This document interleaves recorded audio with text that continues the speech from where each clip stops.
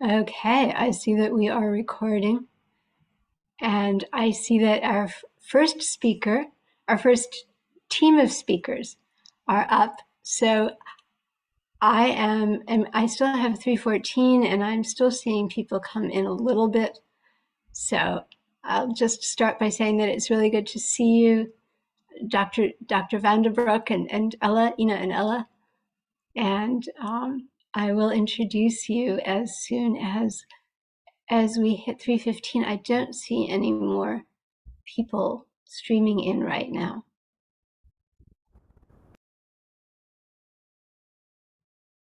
So I see 3:15. Just acquired one more participant. I am Barbara Sorkin, for those of you who were not at my talk just a little while ago. I am delighted to welcome you to the ODS Practicum's Breakout Session 2C on Botanicals and Health from Traditional Use to the 21st Century, or starting with traditional use in the 21st century. So we have, I think, a fabulous set of speakers for you this afternoon, and they are going to take a deeper dive into a variety of topics around the use of botanical dietary supplements, or botanicals themselves, for health. And then I hope we'll have a little time at the end to talk about some of the challenges and advantages of using chemically complex botanicals, whether natural or slightly refined, as opposed to single phytochemicals. So our first two speakers are going to be, and I'll introduce them both because they're going to tag team, I believe. And I'll start with Dr. Vandebroek. Dr. Ina Vandebroek received her bachelor's in biology and her PhD in medical sciences from the University of Ghent in Belgium, and I apologize if I'm mangling the pronunciation. Until November of 2021, Dr. Vandebroek was the Caribbean Program Director at the New York Botanical Garden, where she worked on an online teaching curriculum, the Caribbean and Latino Ethnobotany and Ethnomedicine medical education curriculum. This curriculum, Carlo E2 for short, is based on the results of urban ethnobotany research involving interviews about plant use for healthcare, with 400 Caribbean and Latino community members living in New York City. This teaching curriculum, Carlo E2, aims to help the next generation of medical students and physicians improve cultural sensitivity during clinical encounters. Dr. Vandebroek joined the University of the West Indies, Mona, in Jamaica in 2021 as a senior lecturer in the Department of Life Sciences and a senior research fellow at the Natural Products Institute there.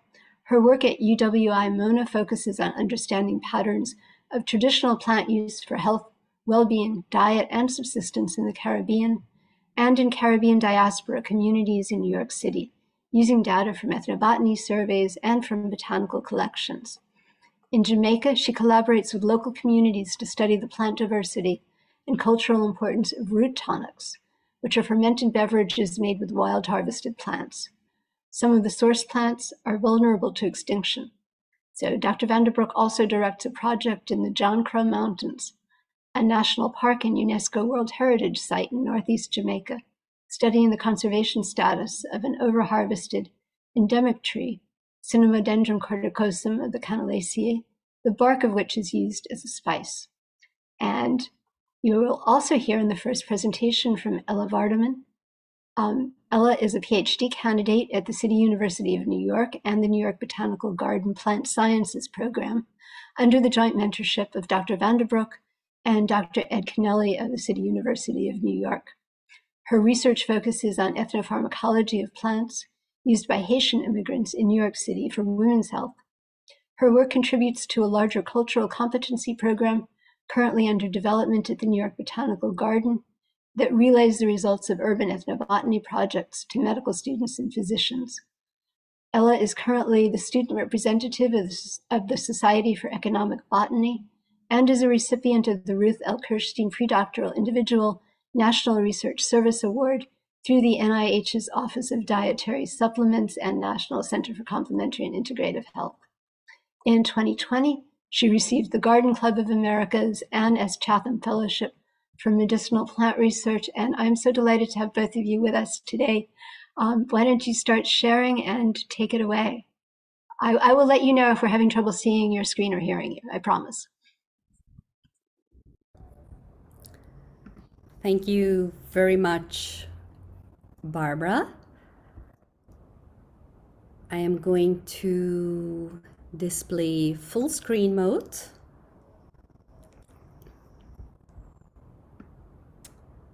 Adjust this here.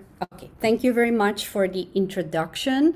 I'm delighted to be here and share the results of our Caribbean and Latino ethnomedicine and ethnobotany program with you today. In short, Carlo E2. As Barbara said, my name is Ina Vandebroek. I'm a senior lecturer and an ethnobotany researcher at the University of the West Indies in Mona, Jamaica. And together with Ella Vardeman, who is a PhD candidate at the City University of New York in the New York Botanical Garden, together we will be presenting the results of our Caribbean and Latino ethnobotany and ethnomedicine program, talking in particular about the foods that are used as medicines, that have a double function as medicines by Caribbean and Latino New Yorkers. We will also share how we are planning to use the results of our research to help improve the clinical encounter and communication between Caribbean and Latino patients and their healthcare providers. But before I delve deeper into our ethnobotany research, how do we define a medicinal plant? In our case, as ethnobotanists, we look at any plant that is used in its raw or unprocessed form to treat or cure or prevent physical health, but not only physical health and health symptoms, but also spiritual well-being, social well-being, emotional well-being. So this includes plants that are primarily used as foods, but double in function as medicines. So we're dealing with the traditional knowledge of Caribbean and Latino communities. And it's important to keep in mind that even though it is rooted in tradition, it's not stuck in the past, and it's not something from the past either. It is dynamic knowledge that constantly adapts itself. For example, in response to the COVID-19 pandemic. And this knowledge, or this knowledge system, one could say, represents the cultural heritage of these communities. So there is also a social justice component to our research. So how then do we define a food medicine? And this is a continuum from plants that are consumed regularly. They are consumed without treating any specific health concerns. They're used, the edible parts are used, and they tend to be less bitter than plant species that are only used as medicines, which are on the opposite end of the continuum. They're also generally regarded as safe.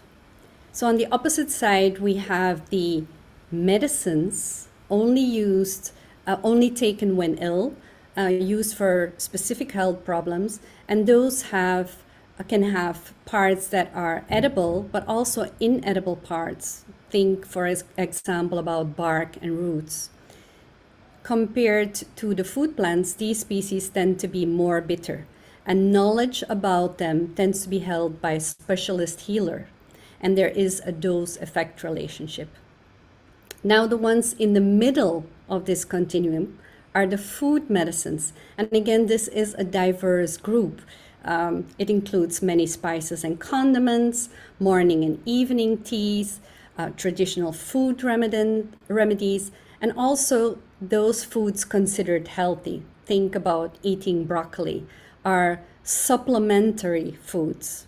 Think about eating beets to improve iron levels in the blood. So as I said before, we are dealing with the cultural heritage, the traditional knowledge systems of Caribbean and Latino communities. And it's important to keep in mind that there are two ways of looking at this. One from the insiders or emic perspective. These are people from the community, and their experiences and perceptions are shaped by cultures, and those inform their worldview. And those worldviews are important for understanding what is illness, what is health, and how this should be treated. This type of emic perspective is contextual and place-based. And I want to contrast this with the ethic perspective. That's the perspective of scientists like ethnobotanists or healthcare providers. And their way of looking at things is achieving academic consensus around a health problem through hypothesis testing and development of theory, and they aim to be universal. So when we're talking about traditional medical systems or use of medicinal plants, it's important to keep in mind these two types of perspectives, the emic or insider's perspective and the ethic or outsider's perspective. So let's delve into our urban ethnobotany research in New York City. I was at the New York Botanical Garden for 16 years, and in 2005, I started working with the community of Dominican immigrants in the United States. And at first, I myself am from Belgium. I came as a postdoc to work on an NIH grant at the New York Botanical Garden, working with Dominican immigrants. And at first, I thought, well, I'm interested in the close link between people and plants. And here we are in an urban environment like New York City. There won't be many plants, raw plants, to be found there.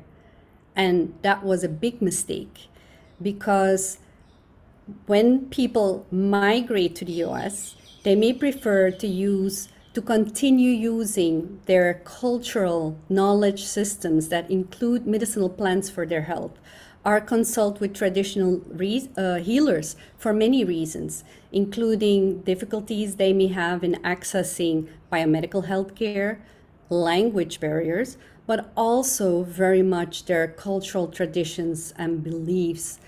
And in the picture on the top left, you see a Botanica shop next to an urgent healthcare center. So here you have traditional medicine and biomedicine coexisting side by side, and they're performing complementary roles. So in the picture at the bottom, you have a look inside the Botanica, where one of the staff members is holding in his hands a raw plant that he got from Florida, and in his other hand, a dried and chopped up plant, exactly the same species, but it's packaged. And all these remedies that are culturally important are available in these botanicas.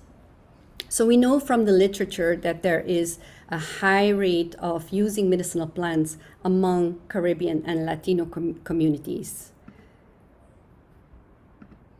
We also know that there are very significant knowledge gaps. We don't know how many plant species or for what illnesses these communities are using their medicinal plants. We also don't know what the botanical identity, the scientific species names of these plant remedies are. We don't know little about, or not much at all, about their efficacy and safety. So there was a real significant need to document this type of traditional knowledge. I am jumping now,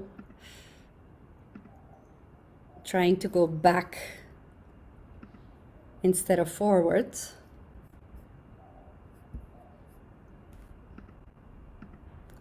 Apologies, let me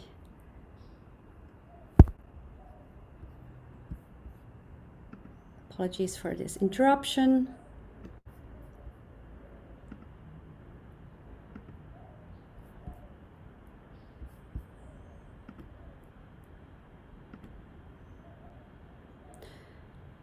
So like I said, when I came to the New York Botanical Garden in 2005, I started working with the Dominican community.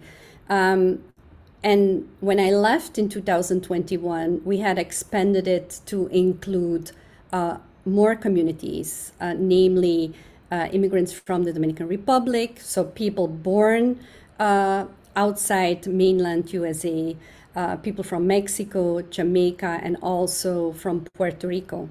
And these are the top 10 foreign-born communities in New York City. And then Ella, who will be talking next, she's working, collaborating with the Haitian community in New York City. So as you can see, there are about, and this is data from the 2015 American Community Survey, there are about 3.3 million New Yorkers born abroad are in Puerto Rico.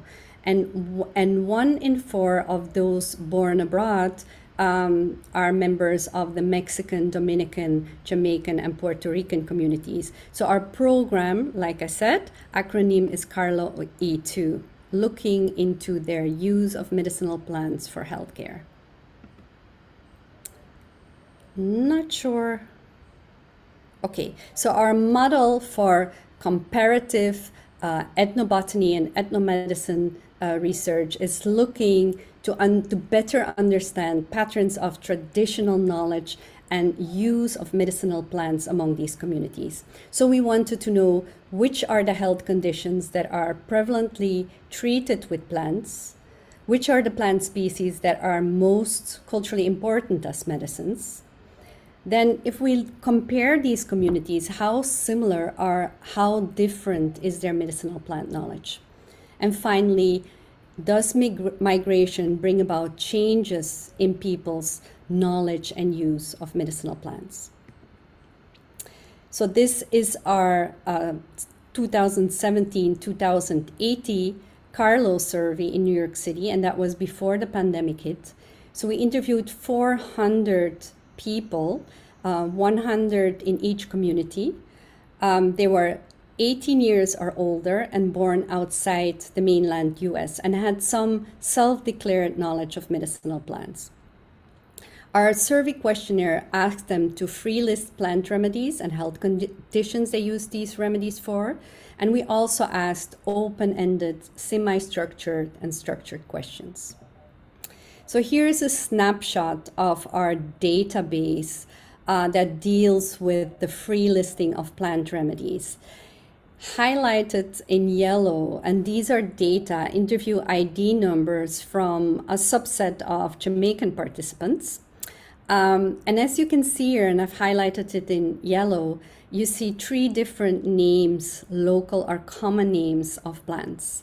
And then subsequently, through our plant identification and plant collection, we found out that these are actually belonging to one and the same species. And this is within one community, only the Jamaican community. So in total, we had about 13,000 use reports of someone saying, I use this plant to treat that kind of illness, and this involved 527 species. So if you look at this snapshot in our database, you can see that it's about the plant part, the illness treated, and the preparation. And again, there is a lot of diversity in what people report about using medicinal plants concerning the part of the plant that is used, the type of preparation method, and how this plant remedy is administered. So there are significant knowledge gaps to be filled. So after our survey, we would get a very long list of these common or local names, for example, sen. So then the next step would be to collect those plant specimens based on those common names from Botanicals to purchase them there, and then use botanical keys and our resources and methodology available to us as botanist to authenticate, to unambiguously cross-link these common and scientific names. And of course, also, have the plant samples available for reference along with all that information. This is very important. Why? Let's look at a very common plant remedy. It's used by different communities. And what do we see here? We see different species. On the left, we have our dandelion, as many of us outside those 4 communities will know it. In Spanish, is diente de león. But then when Jamaicans talk about dandelion, and you see that species to the right, a composite picture, it's a very different species, even belonging to very different botanical families. The one to the right is a legume, and the one to the left is a sunflower. So if you do not know this information, you're in trouble. Why? Let's take this plant species as an example. This is called tuna.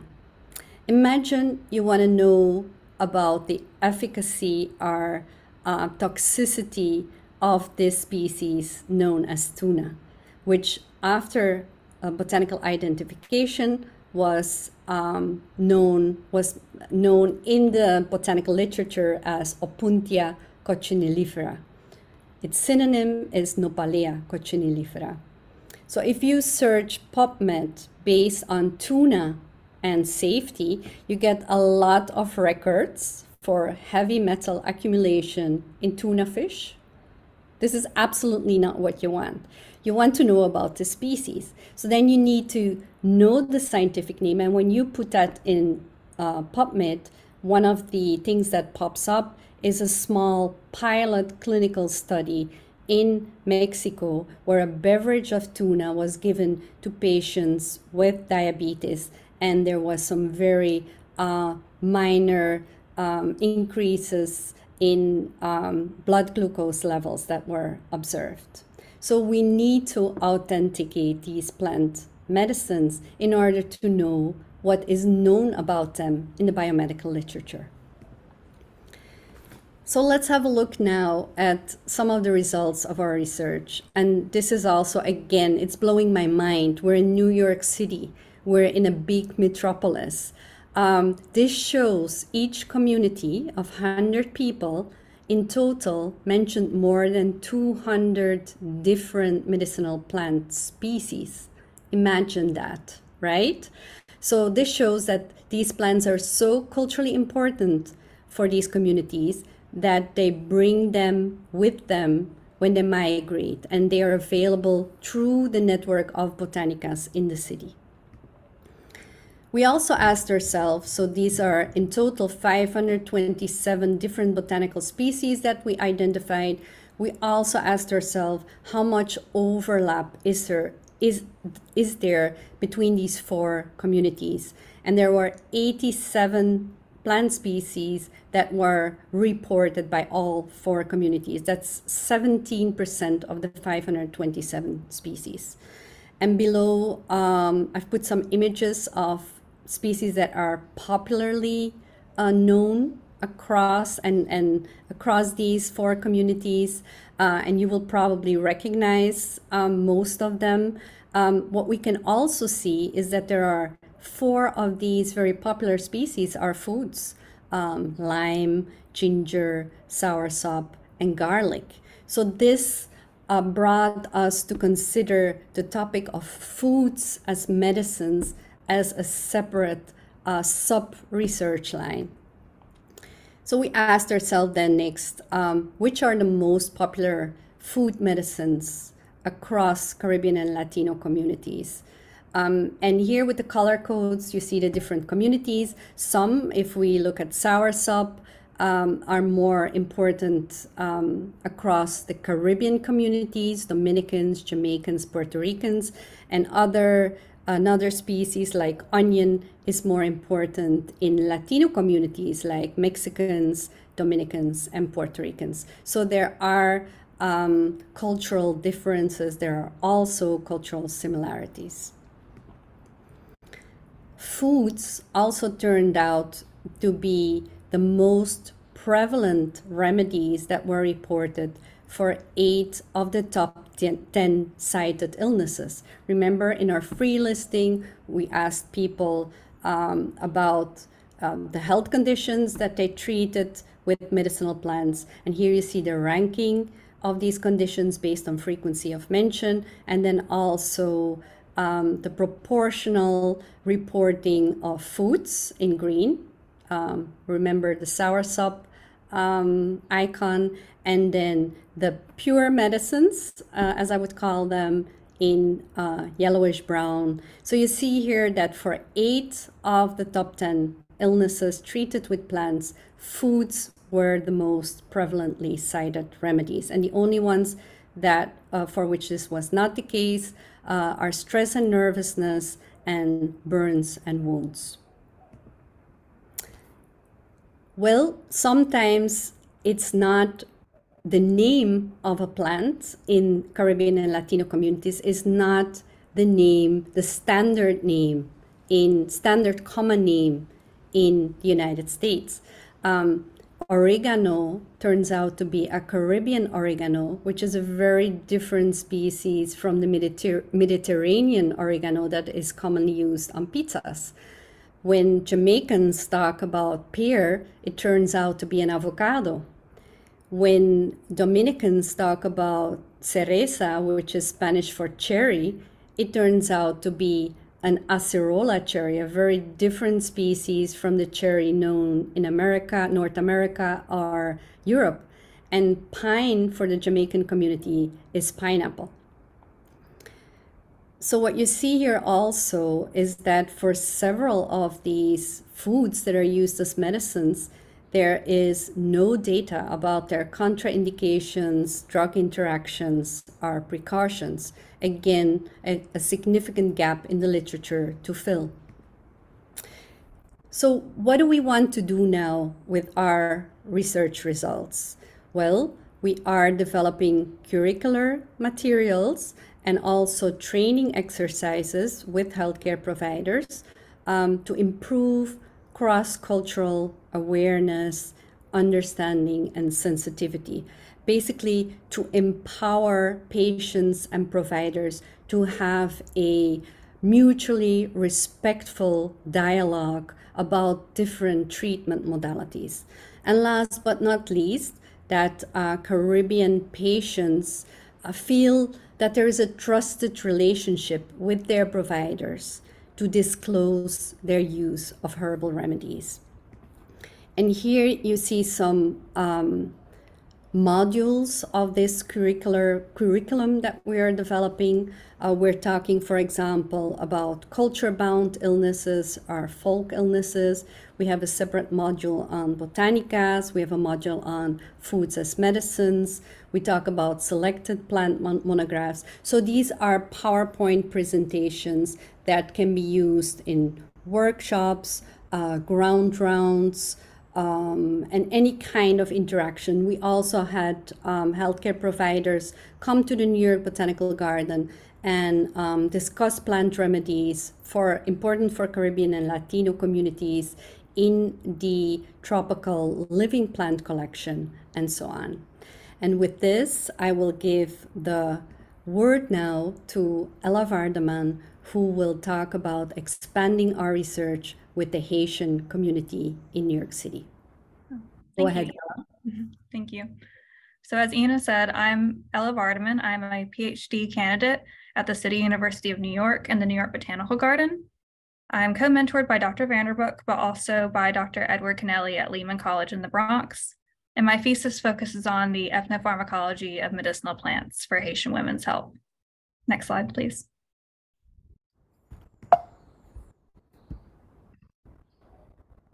So my work is really focused on building upon the foundation of work that Dr. Vandebroek had with the Carlo communities in New York, both in terms of methodology, but then also I used her data set with the New York City Dominican community to lay a foundation for my work with the Haitian community, who we had not previously collaborated before.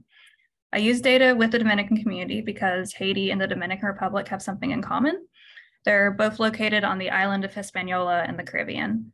Haiti is located on the western portion of the island, and the Dominican Republic is located on the eastern portion. And so even if these are two very different cultures and there's this political divide between the two countries on the island, there's a shared flora across the island of Hispaniola. So a shared repository of plants that can be used for medicine in both countries. And one of the really big questions of my PhD is, how did these two really different cultures who had the same plants available to them in the Caribbean, what happens when they come to New York City? And they also have the same plants available to them in the greengrocers, markets, botanicas, and parks. Next slide, please.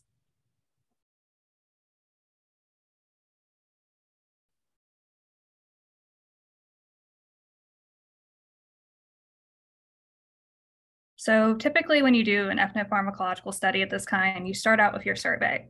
So the original plan was I was going to go out into the Haitian community, talk with people about what plants they use for women's health, and then if there were plant species that had particular interest, I would go back and look at those in the lab for their phytochemistry and their bioactivity. That's not what happened because I started my PhD and then the COVID-19 pandemic happened and I wasn't able to do my survey first. So me and my mentors, we came up with this reverse engineered approach to get around the issue. So I used previous data that Dr. Vandebroek had collected in New York City with the New York City Dominican community, as well as in the Caribbean, so Dominican community in the Caribbean. And I compared that to what was already known about Haitian medicinal plants from the literature. Using those data sets, I made cross-cultural comparisons and then hypothesized plant species that would be relevant to the Haitian community in New York City for women's health. I used that list to go ahead and start my laboratory studies so I wouldn't get too behind on my PhD, but also that served as a hypothesis for my work when I actually was able to do my survey in the Haitian community. So now that I have completed my survey, I've been able to validate or reject the hypotheses that these plants were used, as well as identify new species that can be looked at in further laboratory studies. Next slide, please. So the aim of this work is to compare patterns of traditional knowledge and use of medicinal plants between the New York City Haitian community and the Dominican community. And so kind of the first research question was more of like setting the baseline. So we knew a lot about what was used for women's health in the New York City Dominican community. Does the New York City Haitian community have plant knowledge for women's health that's comparable to that?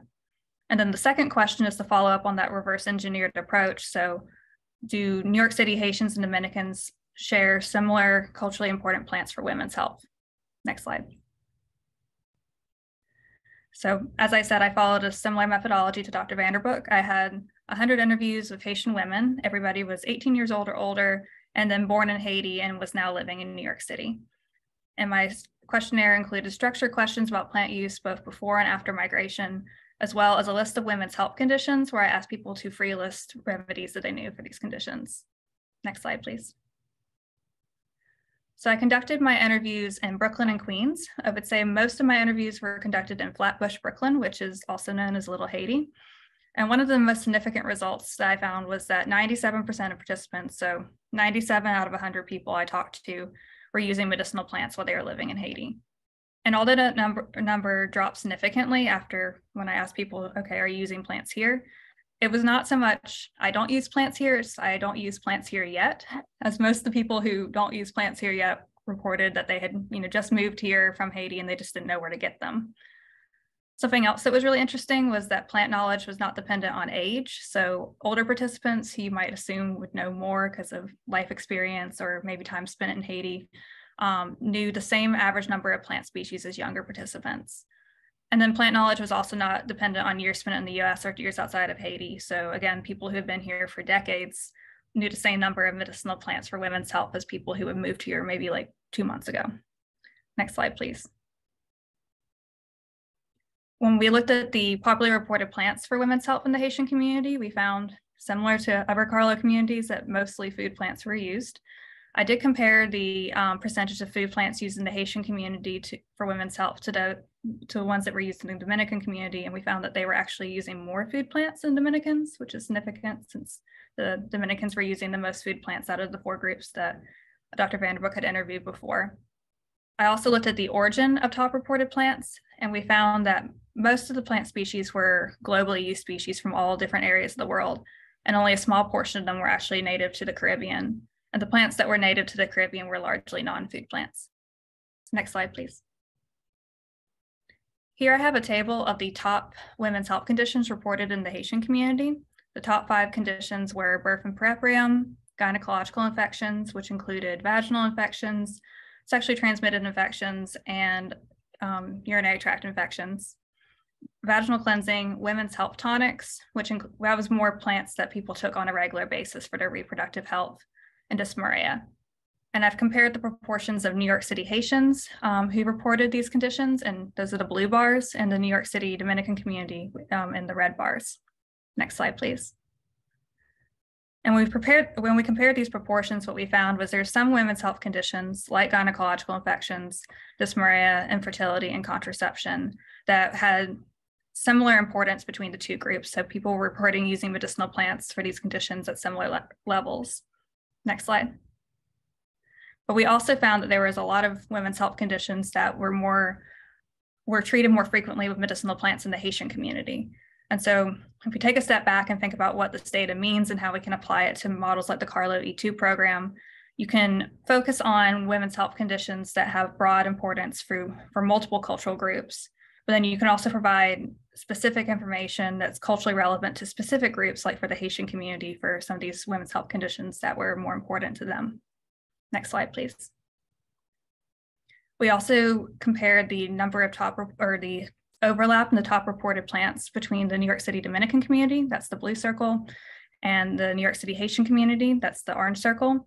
The overlapping plants are in the middle, so there were 21 plants that overlapped between the two communities for women's health. And the New York City Haitians did not share as many top reported plants as we had previously hypothesized from that reverse engineered approach. But what we did find is those 21 plants that overlapped, that 48% of those were food plants. So that was really where the biggest overlap between the two communities was. Next slide, please. So some of the conclusions from Dr. Vandebroek's work, but also my work, is that foods are important medicines for Carlo communities, both for the Dominican community, but also for the Haitian community for women's health. Popular Carlo foods include globally used species, so from areas outside the Caribbean, as well as Carlo-specific foods. So we found that things like pigeon pea or Cajanus cagiana, which is the picture on the side here, which is native to Caribbean, were also really important for women's health. And then the third conclusion is more relevant to my research, is that ground truthing through in-person surveys is vital to understanding how plants are used within a community.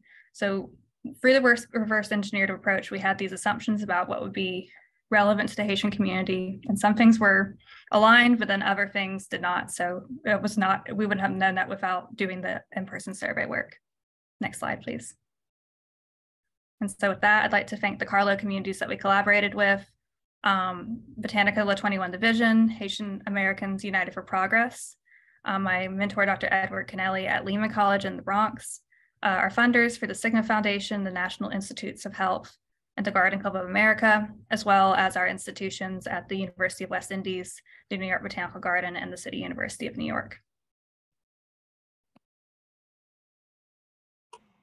Thank you so much, Ina and Ella, for those fabulous presentations. You're really reopening my eyes to the gorgeous diversity of New York City. And I love that photo of the Minute Clinic right next to the Botanica. That's a great example of the diversity of the city and what's available in it. Are there questions from the participants?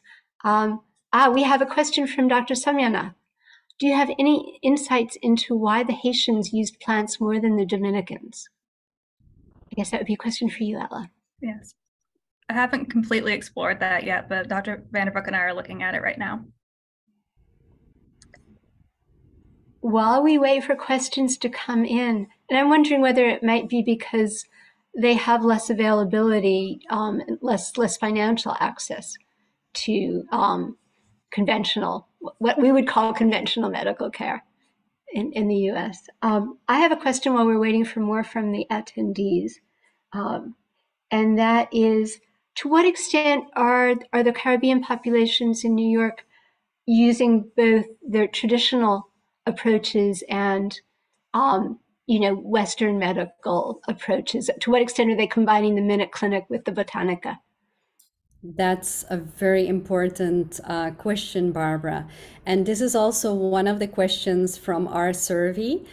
And one of the overwhelmingly frequent responses was that if people had access to biomedical care, they would go and get a diagnosis through biomedical care, and possibly also pharmaceuticals, but they would, in addition, go to their botanica or use their food remedies and use both. They would drink their herbal tea and use their herbal tea to take their pharmaceutical medicine.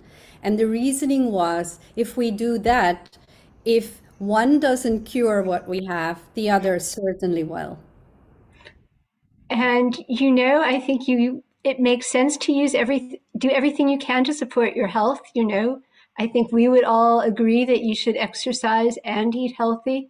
And if you're running a fever, you should, either do your COVID test or go see your doctor, or both. So let's see. And we have from Dr. Cech.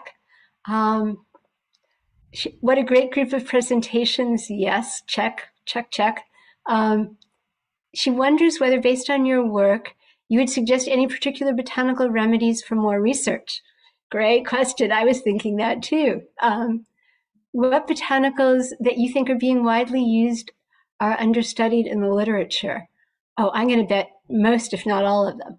But what's the answer?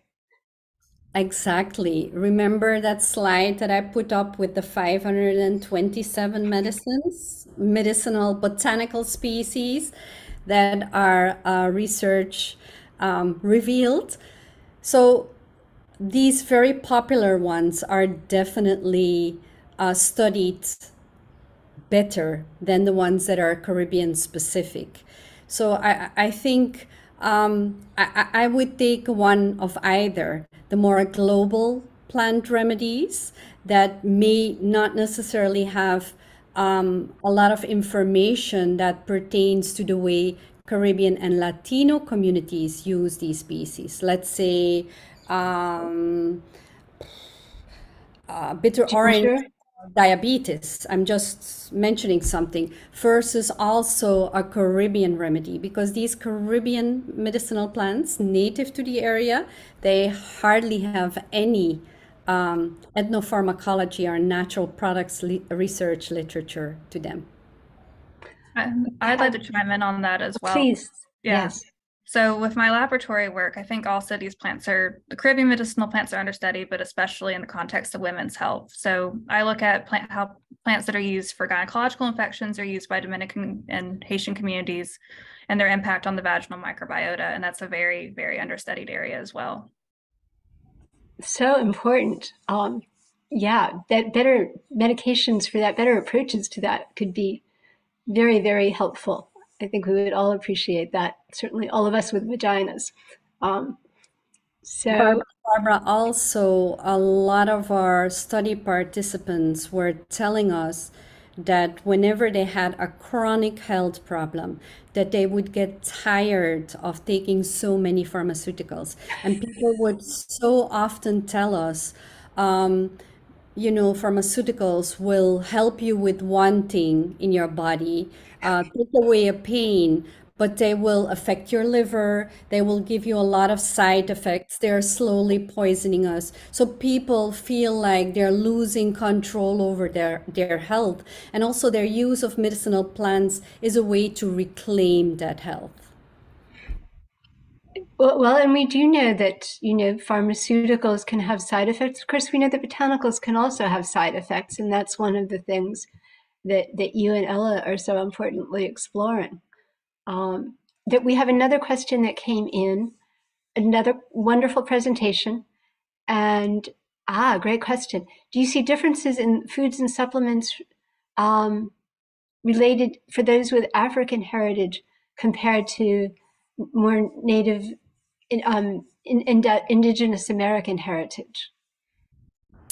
Exactly. When we looked at the Latino communities, grouping together the Spanish-speaking Mexicans and Dominicans and Puerto Ricans, Dominicans and Puerto Ricans would more often refer to their Spanish heritage and compare it with a community like the Jamaican communities. And we looked at the plant remedies that they were using and where they originated from in the world, in global regions, continents, we did see that the Jamaican community would make more frequently use of remedies that were from the African and Asian continents.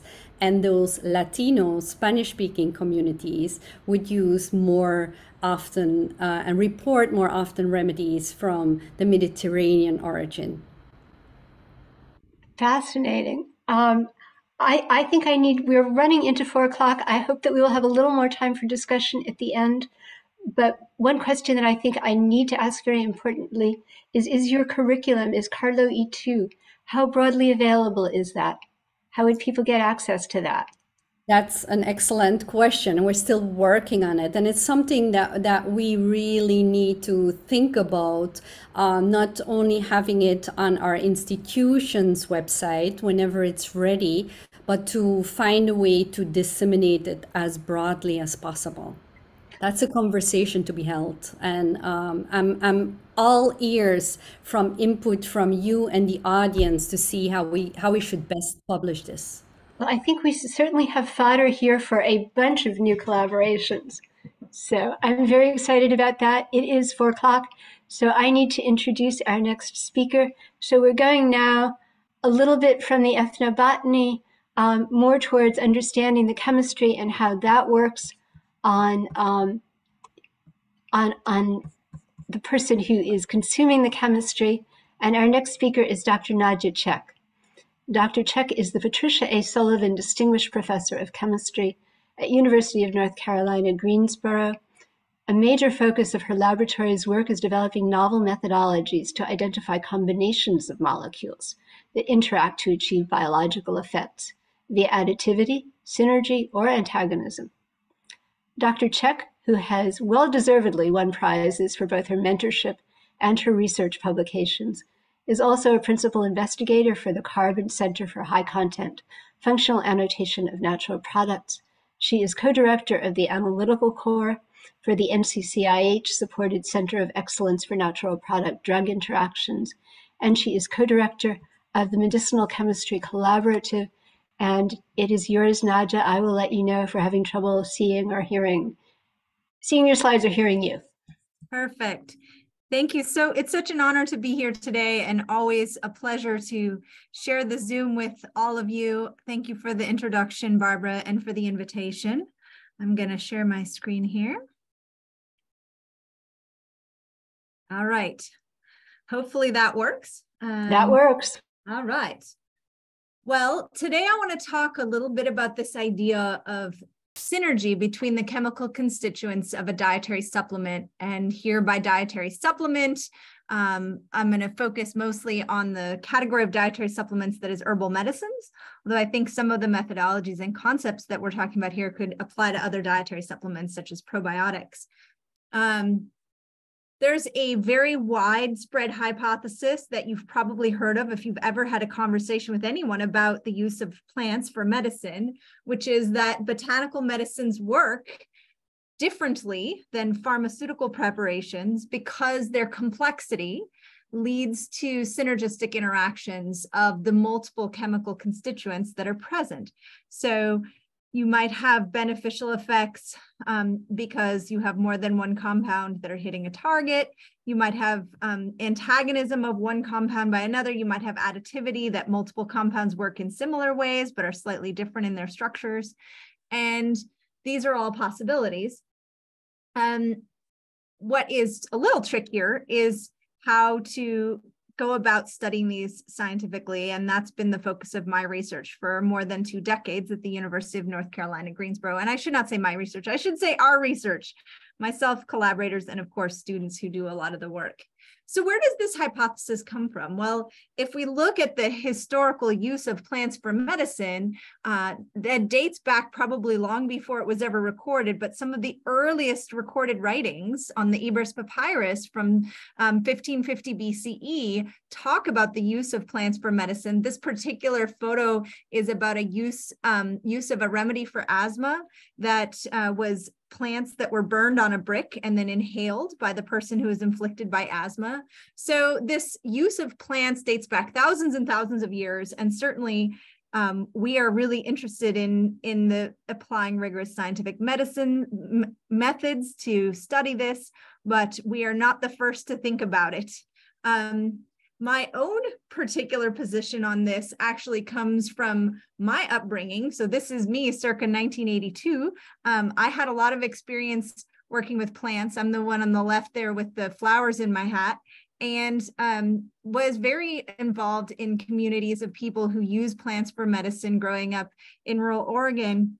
And so that's kind of where I first heard the synergy hypothesis. And I would certainly say that it was extensively talked about among those communities, that somehow plants could be better for treating disease than single pharmaceuticals because of the idea of synergy. So that's an argument you hear all the time.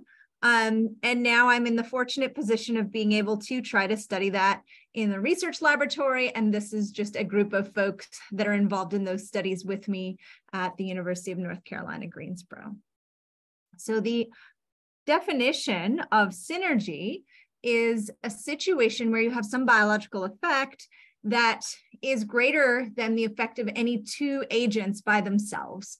So the combined effect is greater than the additive effect, and this is a situation where the most basic principle of math, 1 + 1 = 2, is defied, and we see 1 + 1 being more than 2. Of course, there's other types of situations that can also happen, additivity, where you have more than one compound, but the effect is the overall expected effect. That's still a situation where you would have a difference between a mixture that's complex and a single agent. And of course, we can also have antagonism, where there's two things that are working against each other, and that can be relevant as well. So there are several different ways that this synergistic effects can occur on a biochemical level. And one of them is, so the classical thinking about pharmacology, when we're thinking about simple drugs, simple pharmaceutical preparations, is the idea that there's a single molecule acting at a single target. Now, the field of pharmacology that studies how molecules interact in biological systems has really expanded in recent years to think about this idea of polypharmacology, where you have single molecules interacting with multiple different targets. And it turns out that in most cases, when you take and consume a molecule, it does not just interact with a single target in your body, a single protein. It has multiple different effects. But we can also think about this from the complexity from the chemical standpoint, and that's usually what people mean when they're referring to the idea of synergy. So rather than thinking about multiple targets, we could think about multiple molecules, and those multiple molecules could affect a single target. Maybe one of them binds to the binding pocket of an enzyme, and another one alters that binding pocket to either enhance or reduce binding. That would be a case of allosteric modulation. Or you could have a situation where you have multiple molecules and they're interacting with multiple different targets in the body with multiple different mechanisms. So as you can see, this can get pretty complicated. You could really have a combination of synergy mechanism 2 and polypharmacology, where you've got multiple molecules hitting multiple different targets in multiple different ways. And this could become very complicated. So is there scientific evidence for the idea, the hypothesis that I posed at the beginning that's so widely discussed in the botanical medicine community, that synergy happens in botanical medicines?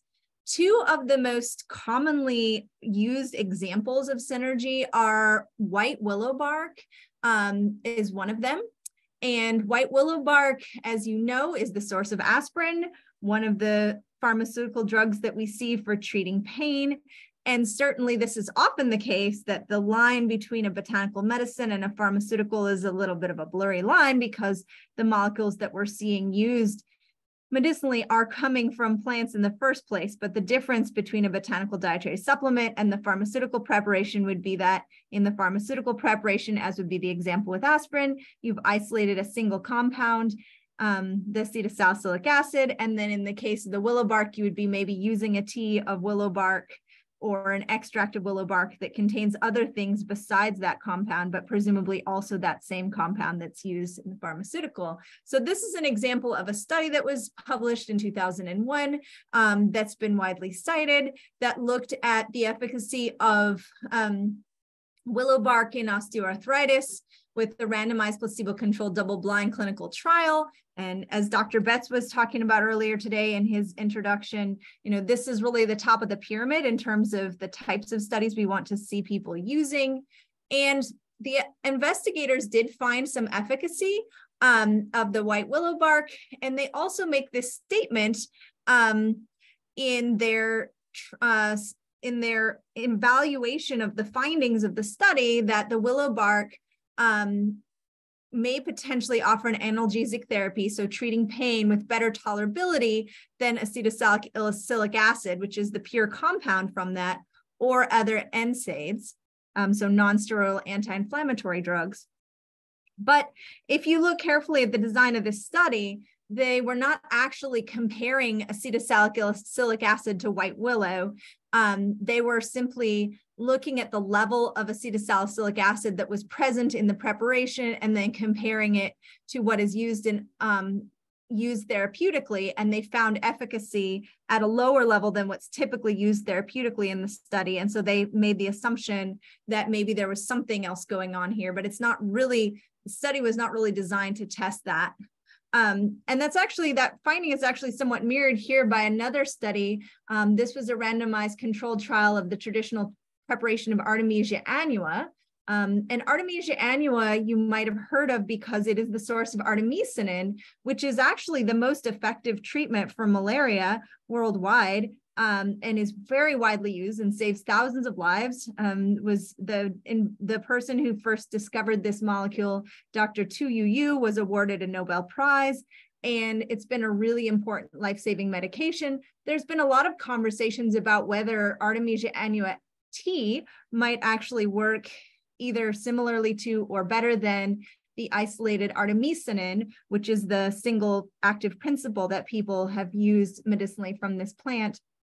And it's a bit of a controversial topic because, as you've heard extensively today, there's much bigger challenges characterizing botanicals and standardizing them and making sure that they're delivering the predicted amount of artemisinin or of whatever constituent it is that you're interested in than it is when you're working with that isolated compound. But at the same time, botanicals can be much more readily available to the communities of people that might use them in areas such as developing countries where there's not access to pharmaceutical drugs, or maybe there's a lot of illicit selling of poor quality products or products that don't contain the medicines that they're supposed to contain. So again, this has been a bit of a politically charged topic. Is it better to make a tea available to people who couldn't maybe afford the medication, or is it better to try to get the medication to as many people as possible in its isolated form? And maybe the answer is both. With this clinical study that I'm referencing here, a similar conclusion was drawn, interestingly. So the traditional Artemisia preparations that were used in the study contained a smaller amount of artemisinin, 19% of the usual clinical dose that's used, and they still saw efficacy in the study. Although I will make the point that in this study, they saw a greater incidence of reoccurring in malarial parasite infection with the use of the Artemisia tea than they did with quinine, which was the molecule that was used as a comparison. So they actually came to the conclusion that Artemisia tea shouldn't be used alone for the treatment of malaria. In this particular study, that was the conclusion that they came to. So again, though, the study design here was not comparing pure artemisinin to Artemisia annua extract at the same concentration and seeing whether or not the same results were observed. It was extrapolating the results to other studies that have looked at pure Artemisia. So that's why I highlighted in the title that the term suggesting. Really, the clinical studies that we have access to on these botanicals, even these very much poster children botanicals of the idea of synergy, are just suggesting synergy, but haven't necessarily proven it. There's some really nice work by Dr. Pamela Weathers, who's an NCCIH-funded investigator, who's done some nice publications on mouse model work with Artemisia annua as well. So if we go down the pyramid one level from clinical studies, the next thing we would think about would be an animal study. And of course, Dr. Sorkin mentioned the challenges associated with animal studies and with extrapolating those to humans. But at least for this particular animal study, the investigators found that the Artemisia annua extract, in this case, it was compared directly to purified artemisinin from the plant, and there was a 40-fold increase in bioavailability. So this points to the idea that maybe one reason why the efficacy could be better for a complex tea versus a single molecule would be improved adsorption in the body of that compound. And that's something that you're not often going to see in vitro studies where you're looking just in a test tube and you don't have a whole body for adsorption to happen. So this is one of the challenges with doing studies around synergy, is that sometimes the mechanisms for synergy that apply in a whole organism don't apply for in vitro studies that are done in a test tube. So I would say, based on these findings, that there's really a need for scientific validation of this synergy hypothesis. And to validate it, what we need then are randomized double-blind placebo-controlled studies comparing the individual active compounds side by side with complex botanical mixtures. But the challenge here is knowing what the active compounds are, and we've talked about that a lot today. If different botanicals vary in composition when they've been grown under different conditions or prepared in different ways, then when we do a clinical study, what we're studying is not a single compound, but a mixture, and it's hard to compare one study to the next if that mixture composition is going to change. So how do we know then what the active components are so that we can make sure those are present when we do a clinical study? And this is a bit of a chicken egg problem, because if we can't find the active compounds unless we do the clinical study, we don't know if we're doing the clinical study on the right material that has the active compounds. That is a conundrum. And the best that we can do is to try to use model systems to get at what the active constituents might be, and then study preparations that have those constituents. And partly that we can do that through in vitro clinical studies, through animal models, but also, as with Dr. Vandebroek and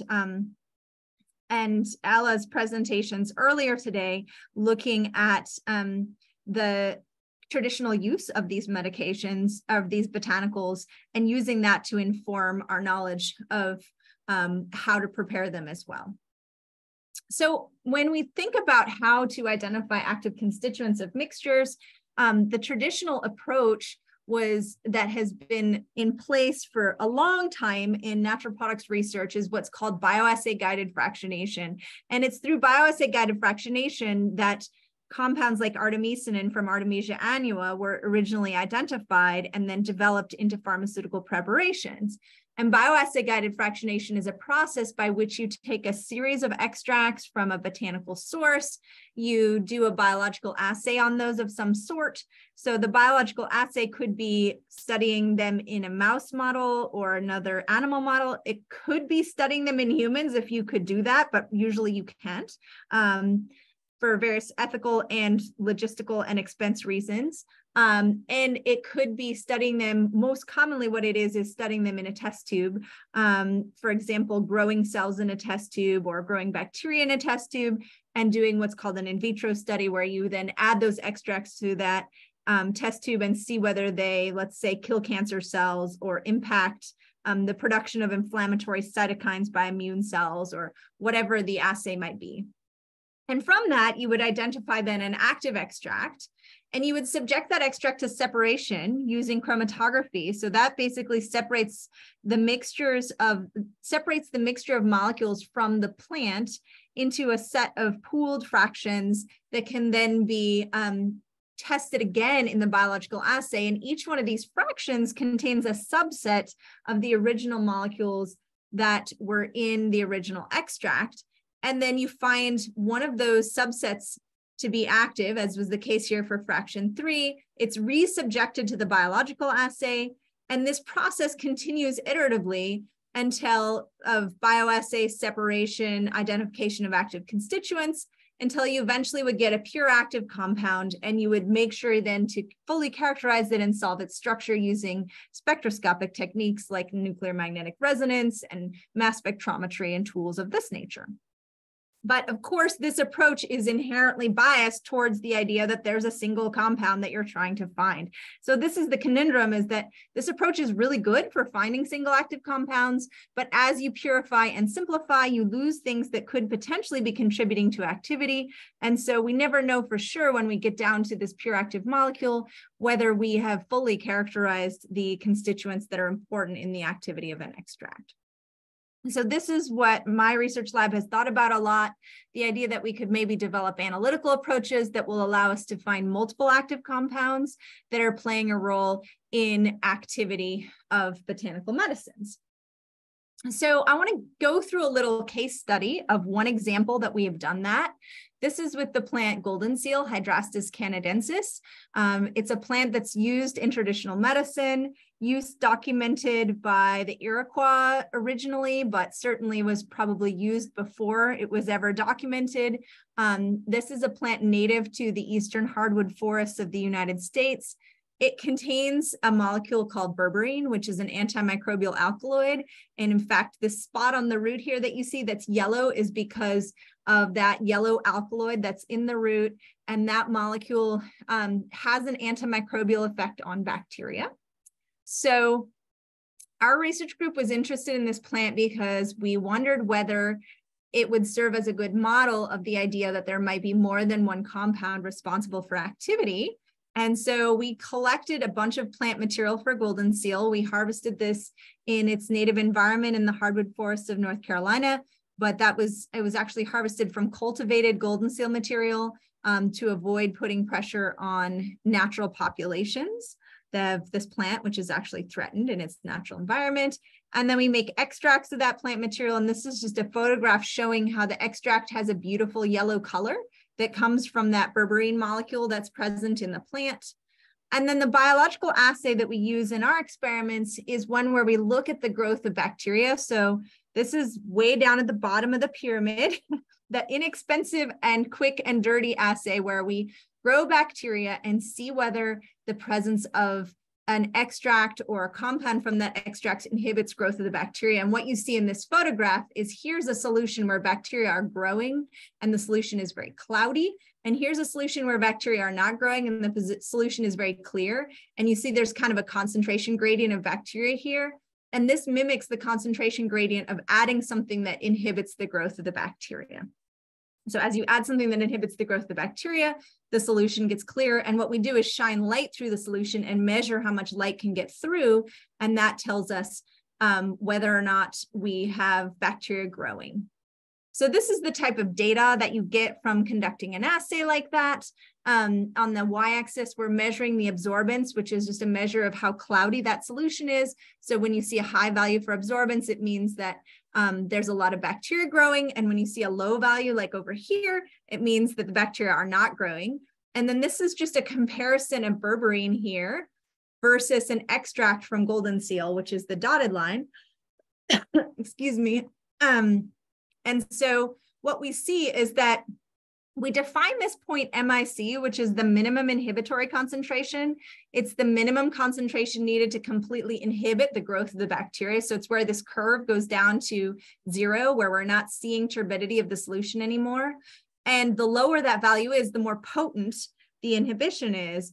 And for berberine by itself, you see it takes 150 micrograms of that berberine per milliliter of solution to completely inhibit the growth of the bacteria. But when we have golden seal present in an extract, it only takes 35 micrograms per mil to inhibit the growth. So there's something else in the extract that's causing the extract to behave differently than the purified berberine. And this is the idea that we were interested in pursuing then, of figuring out what is responsible for that effect. So the question is, which constituents are responsible for the antimicrobial activity of golden seal? So when we're trying to answer this question about multiple constituents in an extract, one of the tools that we use is a tool referred to as metabolomics, where we look at multiple compounds all at once using an analytical approach that can detect a diverse number of molecules from a plant. And one of the best tools for this is high resolution mass spectrometry, which is the tool my research group uses. And essentially with high resolution mass spectrometry, you can collect signals from multiple molecules, and then they get displayed in a chromatogram where you see peaks. Each peak is representing a different molecule over time. And the intensity here is the signal detected by the mass spectrometer. And the y-axis here is how long it takes for the sample to move through a column. So we have a liquid chromatography column attached to the mass spectrometer, and the sample is moving through that column, and we're detecting individual molecules as they come off. So metabolomics is a tool where we measure differences in abundance and also just presence and absence of a holistic profile of small molecules, of metabolites. And that enables us to get a more global perspective on which constituents might be important in activity. But it's not enough to just look at the chemical composition of the extracts. We also need to think about their biological effects. And so a big part of using metabolomics as a tool for studying botanical medicines is to combine the metabolomics data with biological assay data of some sort, such as the antimicrobial data I was showing you earlier, or any other biological assay result. And then some multivariate statistical analysis is needed to compare those two data sets. And the ultimate goal of that is to predict the active compounds based on how the biological data and chemical data are overlaid with each other. And this is something that we have published a number of papers on in my group in the recent past. And if anyone is interested in any of these, I will gladly send preprints your way. So just let me know. So going back to the specific example of golden seal, what we did in our study of golden seal was we fractionated the golden seal extract and pursued active fractions, just like I talked about in the previous slide with bioassay guided fractionation. But what we also did was we profiled all of those fractions that we generated using metabolomics, using mass spectrometry to get a profile of all the small molecules that are present. And then when we did our biological assay, when we added these fractions of the extract to bacteria, we didn't just look at the fractions by themselves. We added pure berberine to every sample and looked at whether the activity was enhanced by the fractions in combination with berberine. So that's a way of getting around this problem of separating and purifying and losing the potential combination effects. And so this is just a snapshot of some of the data that came out of that study. This is what's called a selectivity ratio plot. Each one of these bars represents a molecule that's detected in the sample. And here, the taller the bar is in the negative direction, because we're looking at inhibition of growth by the bacteria. So the taller the bar is, the more strongly that particular molecule is associated with the activity of the extract. And here, all the green arrows are flavonoids in the sample, which turned out to be associated strongly with activity. And in this study, we identified one new flavonoid, this compound right here. And it was shown to have activity alone against bacteria. I'm sorry, it was shown to have activity in combination with berberine, antimicrobial activity against methicillin-resistant Staphylococcus aureus, which, as many of you probably know, is a really problematic bacteria that causes infections. So what we were able to do through this process I was just describing is to come up with a series of molecules that were actually all flavonoids that appear to contribute to the activity of golden seal, but do not have any direct antimicrobial activity themselves. And these molecules turn out to be efflux pump inhibitors. So I'll tell you just briefly how that works. So if you have bacteria that are growing and causing an infection, the idea would be to treat them with an antimicrobial, such as that yellow berberine molecule that you saw in the extract I showed you earlier. But bacteria are clever, and they have developed ways to efflux the antimicrobial right outside of their cells. And so the antimicrobial is not able to kill the bacteria because the bacteria are just getting rid of it. And an efflux pump inhibitor, such as an alkaloid or whatever compound, these flavonoids that were being shown in the previous slide, that blocks those efflux pump inhibitors will cause the antimicrobial to build up inside the cells and then eventually clear the infection. So I've given you an example here of us actually identifying synergists from the plant golden seal, flavonoids that work as efflux pump inhibitors that synergize the alkaloid berberine. And that was very exciting. But I also wanted to give a little context here and just talk about how challenging these studies are and the many ways that they can go awry or go wrong. So one of those is that the biological assay may not detect synergy. So I mentioned earlier today the example of Artemisia, where it seems like the synergy that occurs when you take Artemisia tea occurs because of effects on metabolism, and you might not pick that up in an in vitro study. With white willow bark, it seems like there's an effect on digestion potentially, which again may not be picked up in an in vitro assay. So the challenge of extrapolating the assay that's simple to do to allow these synergy studies to an in vivo system is really difficult. And I think it's extremely important when looking at the published literature to think about that possibility of the results being in the in vitro assays not being necessarily relevant to the in vivo context. It's also true that no analytical technique detects every single molecule. So sometimes we run into the problem that we don't detect the compounds that are important for activity. And we have to be very careful then in those cases to follow the biological effect rather than rely exclusively on the analytical methods to follow the active compounds. There's also the problem of synergists getting separated into different fractions. I talked about that a little bit. This is something that can be addressed by recombining fractions or recombining compounds. You might say, why don't you just test the complex mixtures then and not even fractionate them? But the problem is that if you don't separate the molecules out from each other, you'll never know how they interact together, because everything will be changing in concert when you test them. And so the answer will be anything in this extract could be the active thing. So you must separate if you want to start to separate out you must separate the extract if you want to start to distinguish which constituents are responsible for activity. And another challenge is that it's not even enough to just get the molecules present at the right, in the same samples. They have to be at the right concentration to detect synergy. And you really only see synergy when you haven't maxed out the signal for any one compound, and there's still room for an enhancement in signal. And so one of the real challenges with synergy studies is that you have to test over a range of dosages to hit the window where you can see combination effects. There's one other challenge that I was going to talk about today, but I think I'm actually kind of short on time.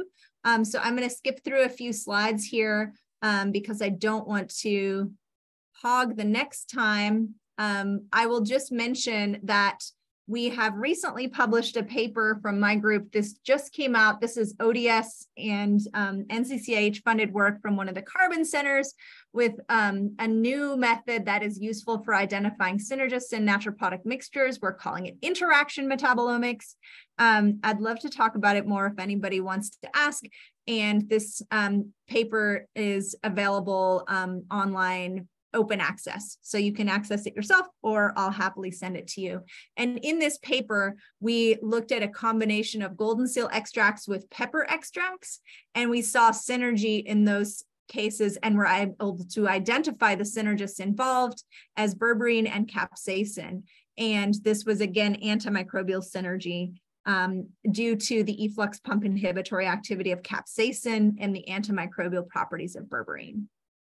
And so one more paper I'll mention is this one here from Naturopodic Reports that summarizes a lot of the existing methodologies that are useful for studying synergy, and also talks about some of the case studies that I've mentioned today of examples where synergy has been identified in botanical research. And this was work that was done by my former student, Lindsay Caesar, who is now an assistant professor at James Madison University, running her own research group. I'll finish here by acknowledging the Center for High Content Functional Annotation, which is the group that has been involved in a lot of these studies that we've been doing in recent years, and also my research group again, and really very grateful to the National Center for Complementary and Integrative Health and the Office of Dietary Supplements for funding this work. And I will stop there and turn things over to all of you for questions. Another fabulous talk, and right on time, which is one of the reasons I love having you as a speaker, Nadja, but by far not the only one. One comment from Waleed, a scintillating talk to relish. Oh, well, I love that. I think I might have to take a picture of that comment. Thank you. I will try to remember to save the chat for you. So one question, a couple of questions are coming in. Let me start with the one that just came in from June. Is it common for the chemical constituents that are deemed to possess bioactivity in model systems to fail in eliciting beneficial effects in human participants due to poor oral bioavailability? And are there feasible established methods to enhance bioavailability? So 2 questions for the president. June, I think, so what a great question. And certainly, you know, I think the answer is yes. I don't think we have done enough placebo-controlled clinical studies to demonstrate this specific thing happening, but I'm guessing that it does happen. And I think it's definitely one of the challenges of extrapolating from an in vitro study where you're adding a molecule to the cells and looking at what happens to a situation where now you're having people consume that molecule. It's going through the digestive tract, it's interacting with the microbiome, it's having to be absorbed. And there's so much difficulty with just getting one molecule absorbed. And now if we're talking about synergy, we might have 2 molecules that need to be absorbed and get to the active site. And so it becomes a really challenging problem. And I think that the question about how to improve bioavailability is a great one. And I think that there's a whole, study of that, of how to best prepare pharmaceuticals in the pharmaceutical field. And that's something we think a lot is dissolution and pharmacokinetics and these kinds of things. And so I believe that those same principles can be applied to botanical medicines, and in some cases they are. That's something we think about in our natural product drug interaction clinical studies, which is another project I'm involved with, but it's certainly more complex with a complex mixture than it is with a single compound. And that's one of the places where it's really helpful to know what your biologically active molecules are, because you can't look at whether they're bioavailable without knowing who you're looking for. Absolutely. So if we know what we're looking for, we can measure plasma levels and that sort of thing, but you can't really measure plasma levels of a botanical, if you see what I mean. You have to measure them of a constituent. The point exactly. Thank you. We have a question for you about entourage effect in cannabis. Yeah, great question. So it turns out that the cannabis community has come up with their own word for synergy. They call it the entourage effect, but I think everything I talked about today applies there too. So that's an insightful question. And we have actually been looking at synergy in cannabis in my research group. Interesting that you should ask. We haven't published those findings yet, but we do see antimicrobial synergy for extracts from cannabis. And we have been, as of yet, unable to pin down the molecules that are involved in that phenomenon. But we know that, that there are several cannabinoids, CBD and CBDA, which have potent antimicrobial effects, but there are also some other molecules that seem to enhance those effects in cannabis. And that's something we're thinking about a lot. And it's a great question. And I think that's obviously just the other thing that comes up to me in answering that question is that when we're talking about whether a particular molecule is active, we have to think about what activity we're looking at. So cannabis can be used topically for antimicrobial properties, but that's probably not the major use of cannabis. And so, the question of what synergists there are is dependent on what biological effect you're looking at. And So you kind of have to repeat the studies for each biological effect to see what the key players are and how they work together. And the compounds that are antimicrobial might not be the same ones that have other properties. And the compounds that are useful in topical application might not be available if you're chewing gummies or if you're inhaling. Absolutely. Absolutely. I think, let's see, one more question. And this was actually a carryover question from the last session that I think is relevant. And the question is, what do you think of using a bioactivity assay as a means to understand a botanical preparation for research? Bioactivity assay. So I guess certainly, one of the thoughts that comes to my mind is that for looking for anti-cancer activity, for example, or for pro-inflammatory or inflammation modulating activity, those assays are very concentration dependent. So for example, if you're looking at cell killing with a botanical in a cancer cell line, at some concentration you might see toxicity. One of the important questions would be, is it also toxic to healthy cells, to non-transformed cells? And the other would be, is that a biologically achievable concentration? Yeah, great or point. Would you have to go into the lab and modify it? Yeah, great points. I think always those studies are a good starting point. Those in vitro studies are a good starting point and necessary starting point. But if we see, for example, in the realm of cancer research, if we see that a molecule is cytotoxic, that it kills cells, we don't call that anti-cancer activity. We call that cytotoxicity. And then we don't talk about what it does to cancer until it's actually been studied in a tumor model. So it's often that you start with the simple and then move to the more complex. I think I would suggest that we move on if Dr. Soumyanath is ready. And then we can take more questions at the end, and it looks like she's ready. Yes, so I am ready. She's always ready. Let me introduce you. Dr. Amala Soumyanath, who is going to wrap this up by actually taking us to the verge of a clinical trial of a botanical and talking about the challenges in doing that, is professor in the neurology department at Oregon Health and Science University. Amala received her pharmacy degree and her PhD from the University of London in the United Kingdom. She's trained as a pharmacognosist. Her research investigates traditional herbal medicines, exploring the validity of their reputed uses and their potential use for evidence-based phytotherapy as a source of novel chemical leads for conventional drug development. Her research has encompassed botanical remedies for diabetes, skin diseases, and she's now focusing on neurodegenerative disorders. Amala has directed collaborative studies on botanicals spanning their preclinical evaluation and chemical characterization through to translational and clinical studies, and she is currently the principal investigator of the Carbon's Botanical Dietary Supplement Research Center at OHSU, and I think she's going to tell you about that as part of her talk. Yes.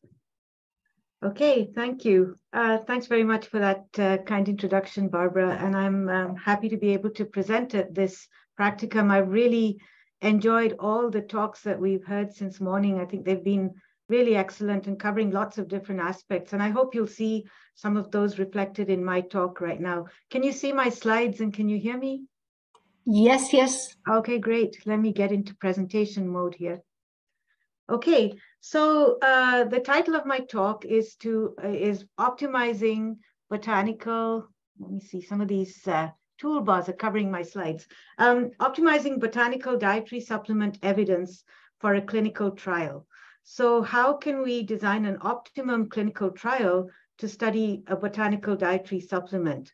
And as you've heard, I have the honor of leading the BPharm Botanical Dietary Supplements Research Center, which is part of the Carbon program. And I'll say a little bit about how that fits into the work that I'm describing.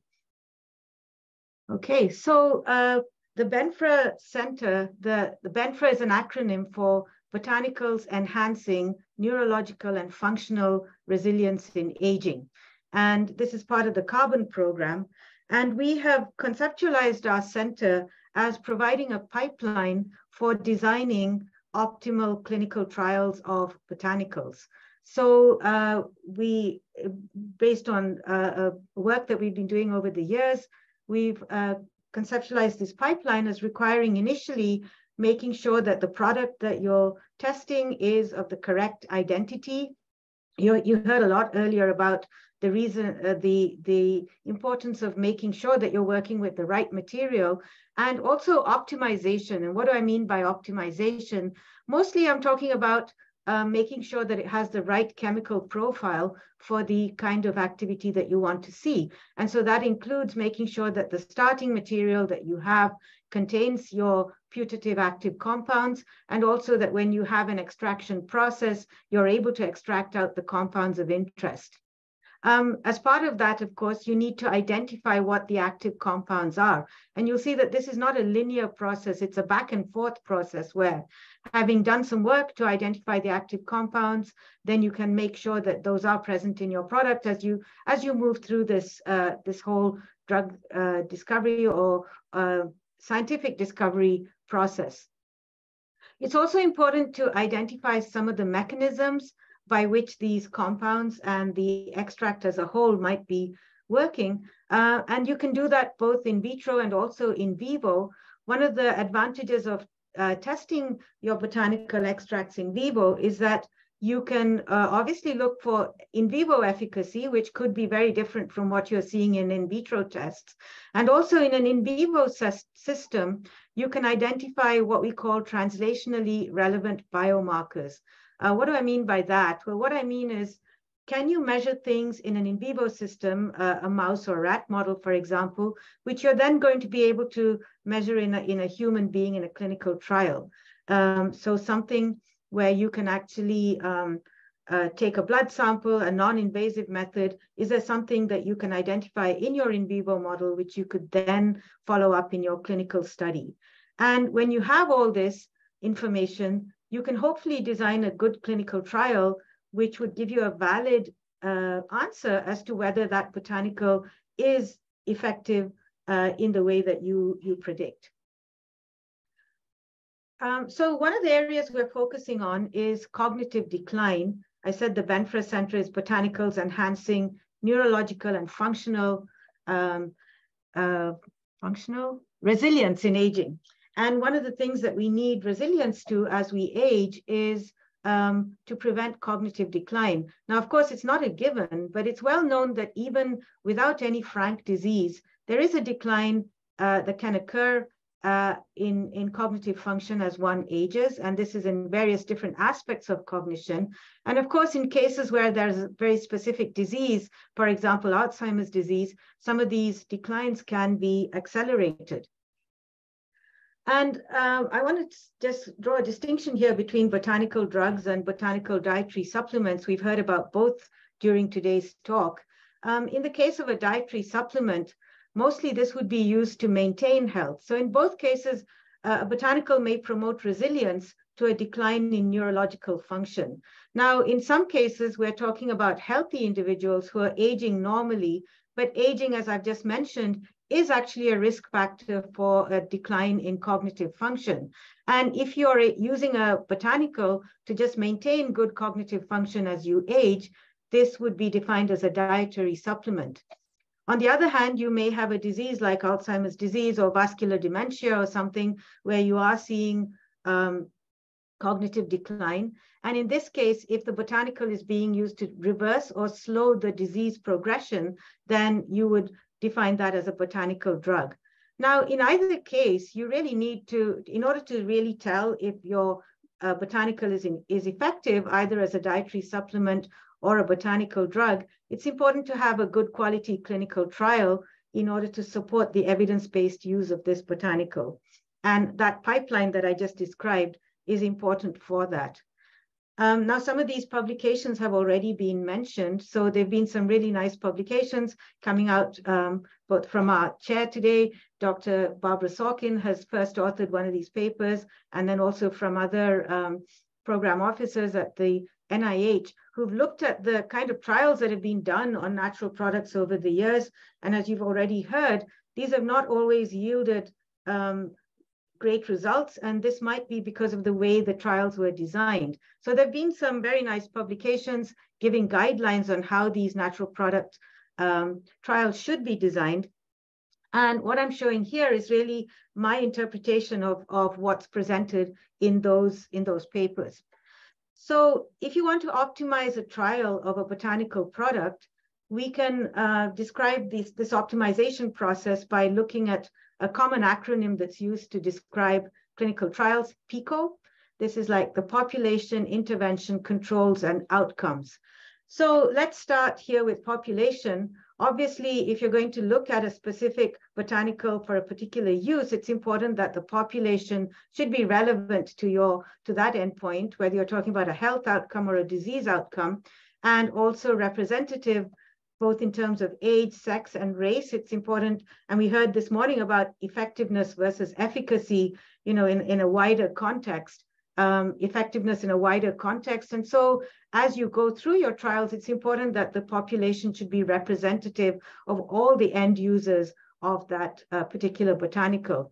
And also very important, your study should be adequately powered. You should have enough samples or enough numbers of people in your clinical trials to give you a valid answer.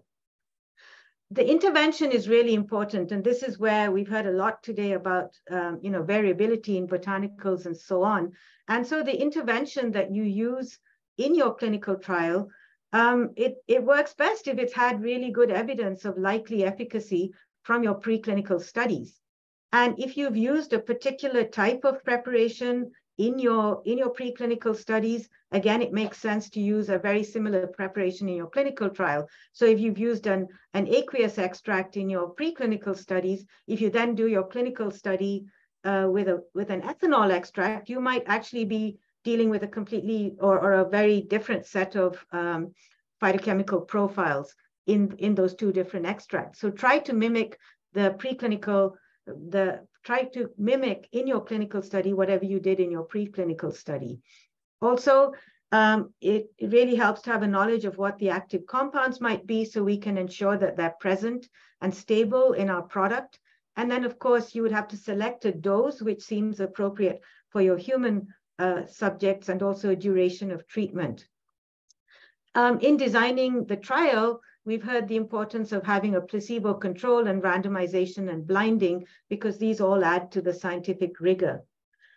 So then when we come to the outcomes, this is where, really what we want at the end of the day is to know, does it work? So, and there's a desire to rush into an efficacy outcome to see, does it, for example, in the case that I've been describing, does this botanical prevent cognitive decline? But really the guidelines state that they say, hold on, before you get to that efficacy trial, it's important to do some other types of studies first. And one thing we've talked about today in the discussion and in the talks is about the bioavailability and pharmacokinetics of the active compounds. So if you have a particular product, it is important to make sure that you can show absorption of the active compounds from that product before you go into your clinical study.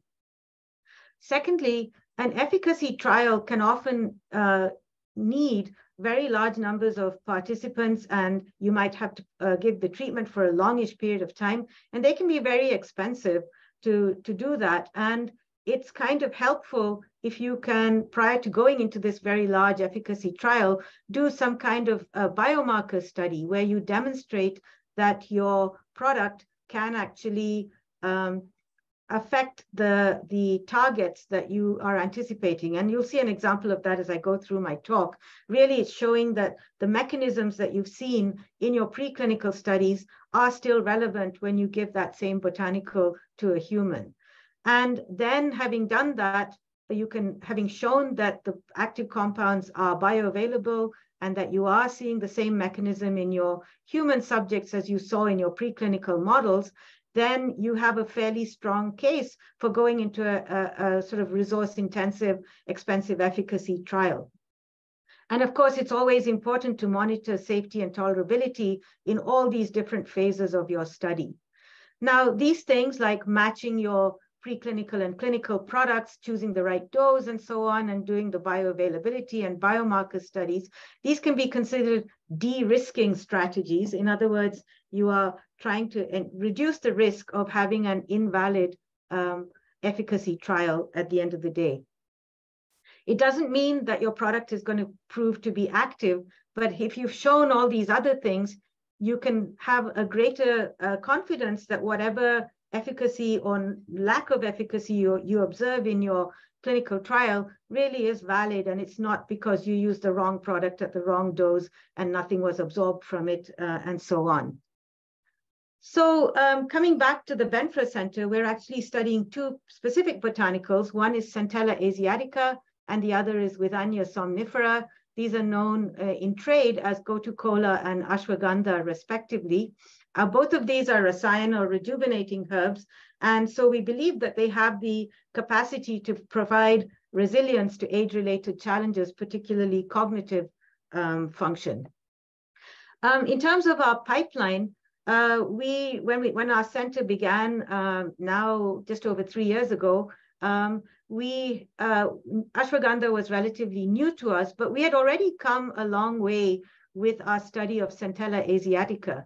And really, for the rest of my talk, I'm going to be focusing on the work that we've done on gotu-kola or Centella asiatica. So a bit of background about this botanical. This is a great example of a plant that spans both medicinal and medicinal activity and is used as a food. This is a plant that grows in tropical countries, particularly in Asia, where it is an important food plant. It's used in salads and so on, and it's used to make refreshing drinks, but it also has very strong medicinal properties. And one of the relevant properties for this particular talk is that it's used as a rasayan or rejuvenating herb, and it has a very strong reputation as a nerve tonic or memory booster. And for this reason, when we first began working with Centella, it was not in the context of Centella as a dietary supplement, but very much more with our eye on developing it as a botanical drug. And so we've over the years, as a collaborative group, done a number of preclinical studies on Centella asiatica with a view to seeing if it might be useful in the treatment of Alzheimer's disease. And this slide kind of summarizes about 15 years of work. And what we've essentially done is worked with a water extract of the herb, which I'm going to acronym as CAW. Why did we choose to do a water extract? This was based on a combination of the traditional way the herb is used. It's often used as a tea or a decoction, and also some previous studies by other researchers where they'd compared a number of different extracts made from the same batch of plant material, a hexane extract, a chloroform extract, an ethanol extract, and a water extract, and found that the water extract had the best effects on improving cognitive function in a rodent model. So based on this, we began to work with this water extract, and we've tested it in a bunch of different models. We've tested it in vitro, in cell lines, as well as isolated primary neurons from mice, and also tested it in vivo in mouse models of Alzheimer's disease, as well as simply aged mice and Drosophila models as well. And also we've done various chemical studies where we've tried to elucidate what the active compounds of this botanical are in relation to its neurological effects, and also developed analytical methods to measure these and other compounds in the plant material and also in plasma, because as I mentioned, some of those bioavailability and pharmacokinetic studies are important. So this is a summary, and I can't tell you about all the studies that we've done, but I'd like to pick a few to just illustrate what I'm trying to convey. I want to acknowledge that this is definitely not a one-person show, it's a multi-person show, and I've had the joy of working with really excellent collaborators in this study who all bring different types of expertise, both neurological, neurobiological. Dr. Quinn is a neurologist, Dr. Doris Kretschmar is an expert in the Drosophila model, Kirsten Wright is an ND, and then our wonderful research assistants as well. And we have a lot of publications which you can find on the Benfra website if you're interested in following up on these. So I mentioned that we have looked at this CAW in a number of different models, both 2 mouse models of Alzheimer's disease, as well as just aged mice. And what I'd like to do is to give you some results from the aged mice, because these are not diseased mice. This kind of reflects maybe looking at Gotu-kola or centella as a dietary supplement, where you're trying to see if it can influence cognitive function. So the paradigm for this mouse study is that mice are either just allowed to be in their cages, they're given their ordinary drinking water, or we spike CAW into their drinking water, and they receive this for a period of 5 weeks. And during this time, after 2 weeks, we start the cognitive testing. And then at the end of 5 weeks, we're able to sacrifice the mice and then get their brain and blood and other tissues and evaluate those. Now, the point was made in one of the talks earlier that you can do things with in vivo models that you can't do in humans. And obviously getting a brain sample is one example of that. Okay, so here's the results of one of the studies that we've done. In this study, we've taken aged mice. So these are mice that are aged 20 months old. And we've done this both in male and female mice. And this is one of the many cognitive tests that we're able to apply. So in this test, a mouse is exposed to 2 objects within a chamber. You take the mouse out of the chamber and you return it to the chamber after 2 hours. And in the meantime, you've moved one of the objects to a new location. And then you repeat that after 24 hours and you've moved the object to yet another location. Now, how does this test work? Well, mice are inherently exploratory. They love to explore something that's new and different. And so you would expect that if the mouse remembered the objects from their previous location, it would spend more time exploring the objects that's in the new location compared to the one that hasn't moved. And this is what we can measure. We can videotape these mice when they're put back and then calculate how much time they spent with each object. So here you'll see that the white bars represent the time the mice spend with the object in the old location, whereas the dark bars represent the time they spent with the object in the new location. So if you look at the 2-hour test, with the female mice and the male mice, both of them show a little bit of a preference for the object in the new location. In the males, this did not reach statistical significance. Remember, these are old mice. So their memory, that we've done other tests to show that their memory does decline with age. But in both cases, you'll see that when they had CAW in their drinking water, they show a much enhanced preference for the object in the new location, demonstrating that they have a much improved memory. And the same is true here, where you have the 24-hour test. At 24 hours, neither the females nor the males show a great preference for the objects in the new location, whereas when they've been treated with CAW, they do in fact show a really enhanced preference for the new location, suggesting that their memory has improved. And so we have a number of data from different models and different types of mice and different types of cognitive tests as well, which has supported our belief that this water extract really does improve memory. And what about mechanism? Sorry, this is a very busy slide with lots of graphs, but I'd like to just say that the take-home message is what we did was we looked at 2 brain regions and looked at brain gene expression. And when you look at the expression of mitochondrial electron transport genes, so these are the genes that are responsible for the electron transport chain, which is how the brain generates ATP. And that's how energy is stored, of course. We find that the centella-treated mice show an enhancement in the gene expression for these mitochondrial electron transport chain genes. Another very important set of genes whose expression is enhanced by centella is the antioxidant response element genes. So there's a pathway of antioxidant response which is stimulated by a particular transcription factor called NRF2. So there's a pathway. Let's just say that NRF2 is the key player here. If you increase the production of NRF2, then you improve antioxidant response. In other words, the ability to deal with oxidative stress. And this was also seen in these 2 brain regions. We also saw an increase in synaptic gene expression. So synapses are, of course, the connection between nerves.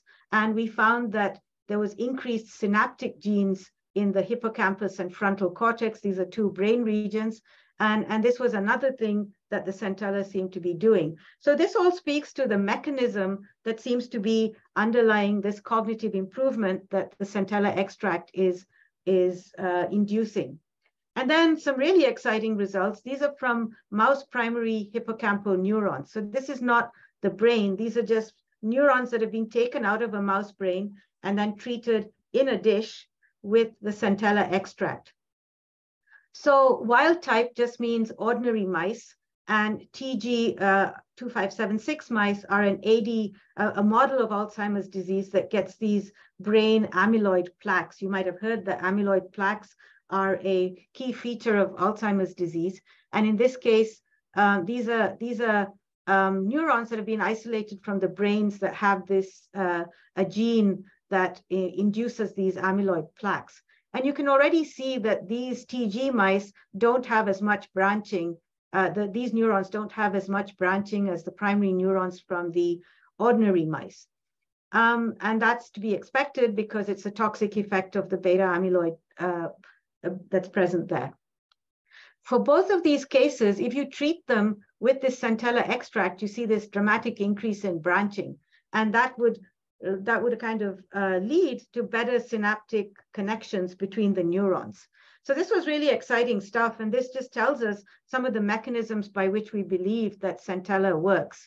And I want to kind of draw say why this is important, both for the use of centella as a botanical drug or as a dietary supplement, because when you look at Alzheimer's disease, there are multiple different things going wrong in the Alzheimer's brain. I've already mentioned that they have this buildup of amyloid protein in an Alzheimer's disease brain. There's also another protein called tau, which gets abnormally phosphorylated and it kind of clogs up the neurons and so on. But neither of those seem to be the target for centella, at least in the work that we've done so far. But what we are seeing is an effect on two other things that are happening in an Alzheimer's brain, where you have a lot of oxidative stress. You have a lot of oxygen-free radicals, more than usual, and you also have dysfunctional mitochondria in an Alzheimer's disease brain. And both of these factors are being improved by centella. So centella improves antioxidant capacity of the brain, and it also improves mitochondrial function.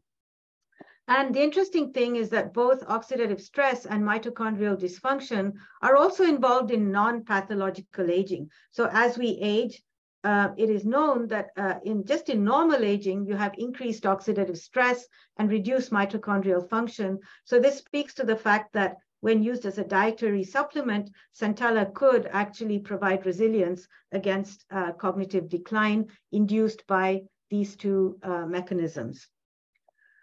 Now, what about active compounds? It's important to actually identify what the active compounds are in centella that may be responsible for these effects. And to cut a long story short, we've found that two groups of compounds seem to both contribute to the biological effects of the CAW. One group are the triterpenes, and the other group are these compounds called caffeoylquinic acids. And in the upcoming slides, you'll see the triterpenes abbreviated to TT and the caffeoylquinic acids as CQAs. These fall into two groups, monocaffeoylquinic acids and dicaffeoylquinic acids, which just refers to how many caffeoyl groups there are attached to the quinic acid group. That's probably a bit of too much detail there, maybe.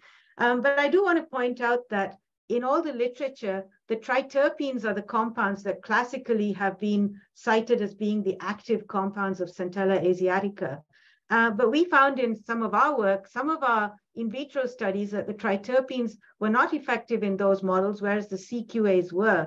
And that's why we're actually following up on both these groups of molecules. And this again speaks to the complexity that you heard about earlier, that you can't pin the activity of a botanical to just one single compound. In fact, here we're seeing not just multiple compounds, but multiple groups of compounds as well. So trying to unravel how these two groups might interact and which might be more important, one of the things we've done is to develop analytical methods where you can measure each of these different caffeoalquinic acids and the different triterpenes measure how much of those there are in the CAW crude extract. And so these are all the percentage figures for one particular batch that we've been testing. And one of the things I'd like to point out is that if you added up these numbers, this would come to only around 5 or 6%. So in other words, there's another 94% of CAW that we don't actually know. It belongs to neither of these groups. And that will be important later. So I don't want to spend a lot of time here except to say that for dendritic arborization, yes, sorry, is there a question?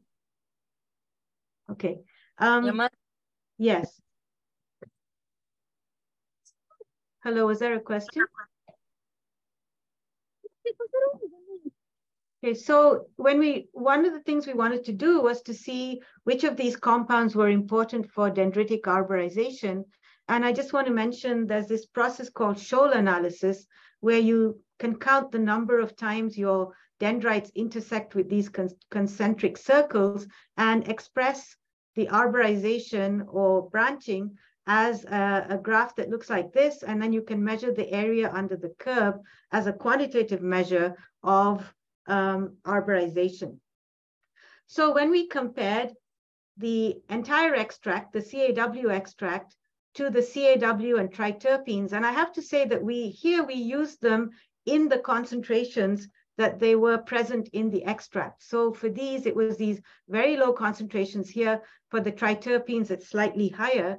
And what we found, interestingly, is that both the CQAs and the triterpenes have this effect on arborization, and they both kind of are very similar to the total extract here. And one very strange effect was that when you mix them, they seem to actually inhibit arborization compared to the control. And yet we know that when this mixture is present as part of CAW, you get this enhancing effect. So I don't really have an explanation for this, but I just want to point out that this shows that there's a lot more going on with these mixtures of compounds than we can necessarily understand. And the other thing I'd like to point out is, of course, this is an in vitro test. And so we don't know how much this actually represents what happens in vivo. So moving on to, sorry, I just want to say that when we also tested some of these compounds individually and found that some individual compounds at concentrations similar to what they're present in the CAW extract were also active. Not all of them were, but they also were active in both wild type and in some cases the transgenic hippocampal neurons as well. So what about, is this relevant in vivo? So one in vivo model that we've used is the Drosophila model. I see I'm running way over time, so I might skip through some of these slides. In the Drosophila model, this again is something that seems to be relevant for aging. So we have a way that we can measure phototaxis, in other words, the ability of these flies to go towards light. And this ability, it's a combination of both the kind of neurological effect and just a locomotion effect. And what we find is that as both male and female flies age, so this is age on this axis, their tendency or ability to move towards light decreases. And so this is kind of a model for loss of neurological function or cognitive function in aging. And we find that, we decided that we would test them starting around 4 weeks, which is 28 days. So in this model, if you have them for 4 weeks on their regular food, and then you mix CAW into their food for that next 2 weeks, and then you measure their ability in this phototaxis assay, the CAW is able to dramatically improve phototaxis in these flies. And the question is, which of the compounds are active? Again, here, if you compare the CAW, which is here, if you look at the triterpenes alone, the CQAs alone, or this combination of triterpenes and CQAs, you'll find that we found that they were all active. Now, why is it that this plus that, when you combine them, why isn't it bigger? Well, one reason could be something that Dr. Nadja Cech mentioned, that if you're already getting a maximum effect, then you can't make it any better. We're not producing super flies or anything. So what we really need to do is to do a nice dose response and try these at different doses. And this is where we run into a practical issue that, it then becomes a very resource intensive exercise to try each of these groups at different doses and so on. And I just want to mention that when we tested all of these compounds individually, we did not see an effect, which suggests that they really do need to be in those combinations in order to see that effect on phototaxis. Now, I think I'll just skip through this very quickly to say that we have also tested the CAW in mice at different doses, and we've compared the effects of this in mice, compared the CAW to the CQAs and the triterpenes, and again, this mixture of triterpenes and CQAs. So this is just comparing, there isn't time to go into this in detail, but just take this axis here as a measure of memory. And so the wild type mice, so these are just ordinary mice, have fairly good memory in this particular test, whereas the 5X mice, which have these amyloid plaques in their brain, have poorer memory.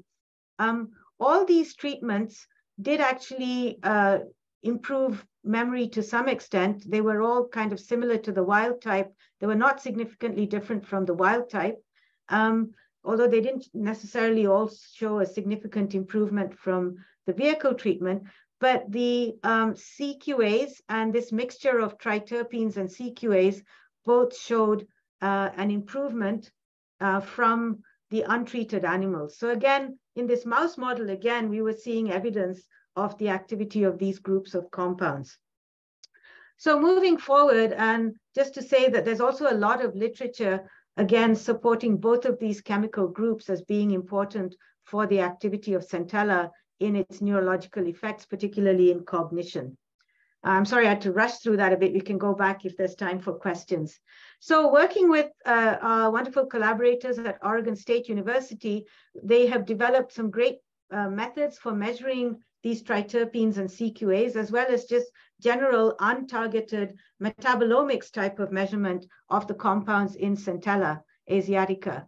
And in my lab, we've developed methods to measure these particular, the triterpenes, as well as the CQA compounds in plasma of mice that have been treated with Centella. And we've also been able to apply these same methods to measure these compounds in human plasma.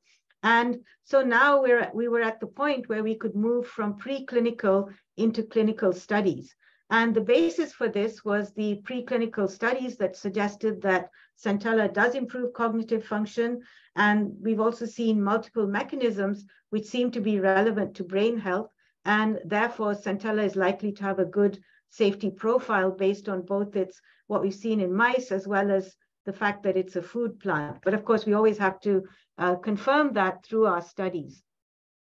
So now moving into clinical trials, I mentioned at the beginning, it's important to select the right dose. And for this, we used a process called interspecies scaling and found that something like 2 grams a day or 4 grams a day of Centella would be a suitable dose that mimicked the mouse doses that we'd used to see an effect. And then what we've now done is developed a product which can be used in clinical trials. And we've published our experience with developing this product in this publication. And I just want to say that we've developed not just a product that contains the CAW, but also a placebo that matches it, which can be used in our clinical trial. And this was kind of quite challenging. We had to match the taste and color and everything of this. And we decided that 2 and 4 grams particularly is a lot to give in capsule form. So we've made it as a kind of powder that can be reconstituted into a drink. And so we had to add excipients that had, made it taste good and so on, and also gave it a certain color. And so we've now developed a placebo and a product that we can use in clinical studies. So one thing that we found in doing this was obviously we had to source Centella to make this product. And these are different batches of centella that we got from different commercial suppliers. And when we measured the triterpenes, for example, in these different batches, we found a whole variety. So just to take one compound, Asiaticoside, you'll see how variable the levels of Asiaticoside were in these different batches. And it was important to us to try and match the triterpene levels to the 2 batches that we'd used in our mouse studies. So what we ultimately ended up doing was mixing number 3, which has very little, and number 6, which has a lot, for example, of this compound, to try and get some kind of medium level.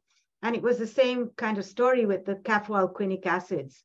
And I want to say that we also have done some untargeted analysis, and this is a principal component analysis, which shows how different all these different, and this looks at all the different detectable compounds in these extracts, not just the triterpenes and CQAs, but it just does show just how variable this plant material can be and how important it is to do this chemical analysis to try and match your profile. Pesticides was another problem. Pesticides and heavy metals we found in many of these batches, so we had to keep an eye on that.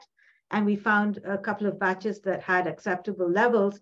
And this was our very elaborate manufacturing process to make our product. And the FDA, which I'll mention in a second, required us to do some stability studies to show that during our trials, these triterpenes and CQAs would still be present as we went through our trials. So we've also had to do some stability studies here to ensure that. We did find that we needed an IND, and this was mostly because, of course, as I told you, our work was mostly focused on investigating CAW for the treatment of a disease. And also this product, this kind of concentrated aqueous extract, is not currently marketed either as a drug or as a dietary supplement. And so we did need to have an IND in order to proceed with clinical trials.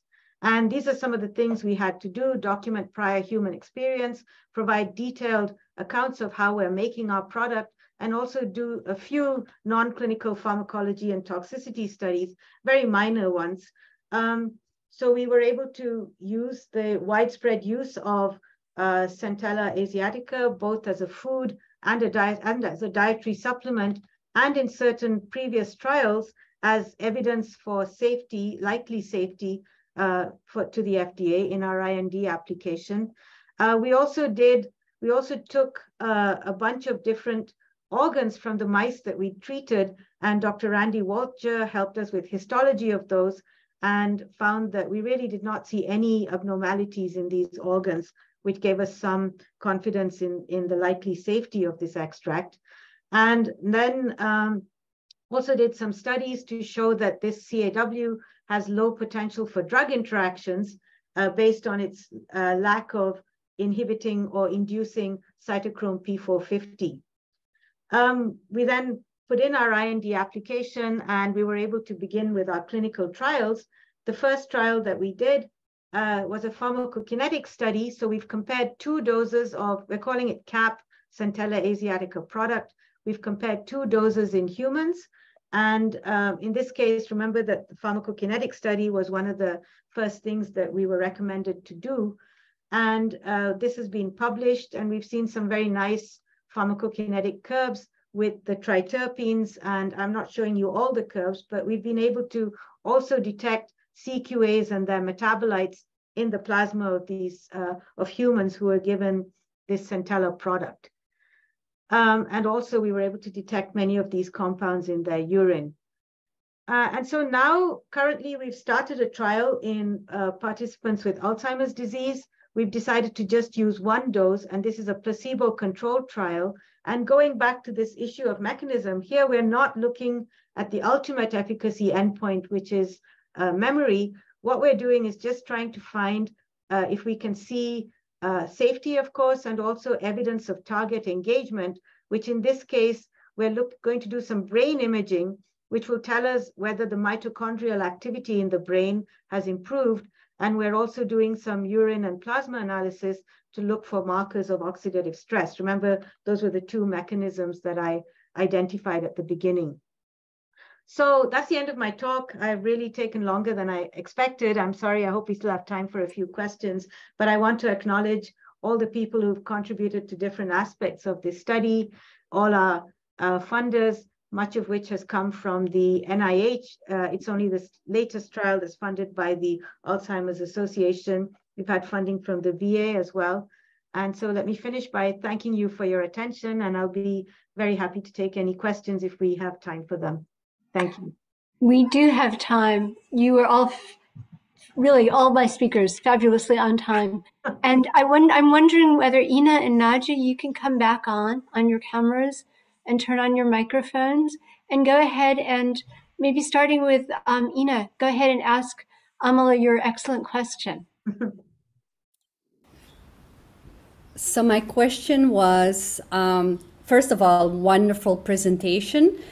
Was it difficult for the mice to drink sufficiently of the spiked drinking water? Mm-hmm. Well, we do monitor the amount of fluids that they drink, and we didn't find any difference between the treated and untreated mice. So it doesn't seem to affect their drinking. I've tasted the CAW that we've made. It doesn't taste so great, but the mice don't seem to mind it for some reason. One thing that is difficult is that the mice are housed, they're group housed. So you have 3 or 4 mice in a cage. So we can't be sure that any individual, we don't know how much any individual mouse is drinking. We only know how much they drank as a group. And that might account for some of the variability we see in the biological effects within a group. Right, but you're comparing with the control, and if the control drinks the same amount of water, you might level it out or not. Yeah, so we haven't seen a difference in overall consumption per cage between plain water and CAW. Okay. At any of the doses. Yeah, a very important question. You always wonder when you're giving a botanical to an animal model whether they are perhaps not consuming less of it. And I think that was a question that was very much asked about the fruit flies with the, yeah.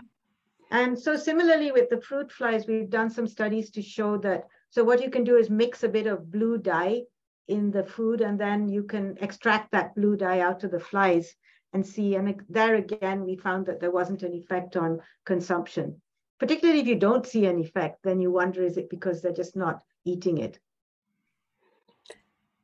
And Nadja, do you want to go ahead and ask your question? Absolutely. So thank you so much, Amala. I'm always really impressed by everything you do, and so such rigorous application of botanicals in clinical studies. I think your group is really the leaders on this. It's great to see. So I always think about this challenge, like we talked about several groups of constituents in the Centella asiatica that seem to be responsible for the effects that you're seeing. And I think you talked about data quantifying some of those compounds in plasma in your clinical studies. And I wondered if you could comment on this conundrum of like sort of the association that is there, that the compounds are there and you're seeing an effect, but then it's hard to establish causality because you're treating with multiple compounds at once. And I know you did a really nice job with the fruit flies where you're comparing the pure compounds to the extract, but obviously you can't do that very in a very easy way in the clinical study. So how do you really draw the conclusion that those are the compounds responsible for the effects in the humans? Is that because you then go back and do mechanistic studies? I think that as you say, the only way you could really know that for sure is to give the compounds on their own, either individually or as groups, not just give them within this extract. You don't really know. So really you have to kind of make an educated guess based on all the other studies that you've done. And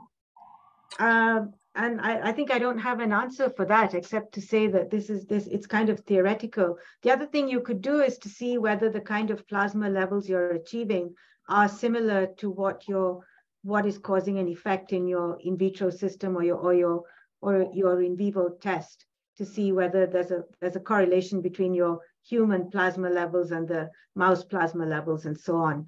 We're actually seeing much higher levels of the triterpenes in humans than in some of our mouse studies. which is interesting. The other approach that has been suggested by one of our former botanical research centers is the knockout approach. Yeah. You want to do this in a clinical trial, but you could do it in an animal model where you deplete your extract of CQAs and triterpenes. It would, since you're looking at multiple compounds, it would be more complex. But if you depleted it of one or the other of those and the effect went away, I think that would be very strong evidence that you need that compound. That's right. I mean, you can definitely do those in vivo and so on models, but I guess that you then have to do it to really answer Nadja's question of how do you show that? How do you know that's what's happening in humans? I don't know. I mean, the only way is to give them as those compounds. Yeah, I don't know if there's an easy answer to that question. I think that's a good answer, though. Thank you. We have a question about centella being a functional part of almost all memory improvement targeting supplement formulations. Do you have any information about synergism with gardenia extracts, or how they might compare to some of the approved drugs for AD and for ALS?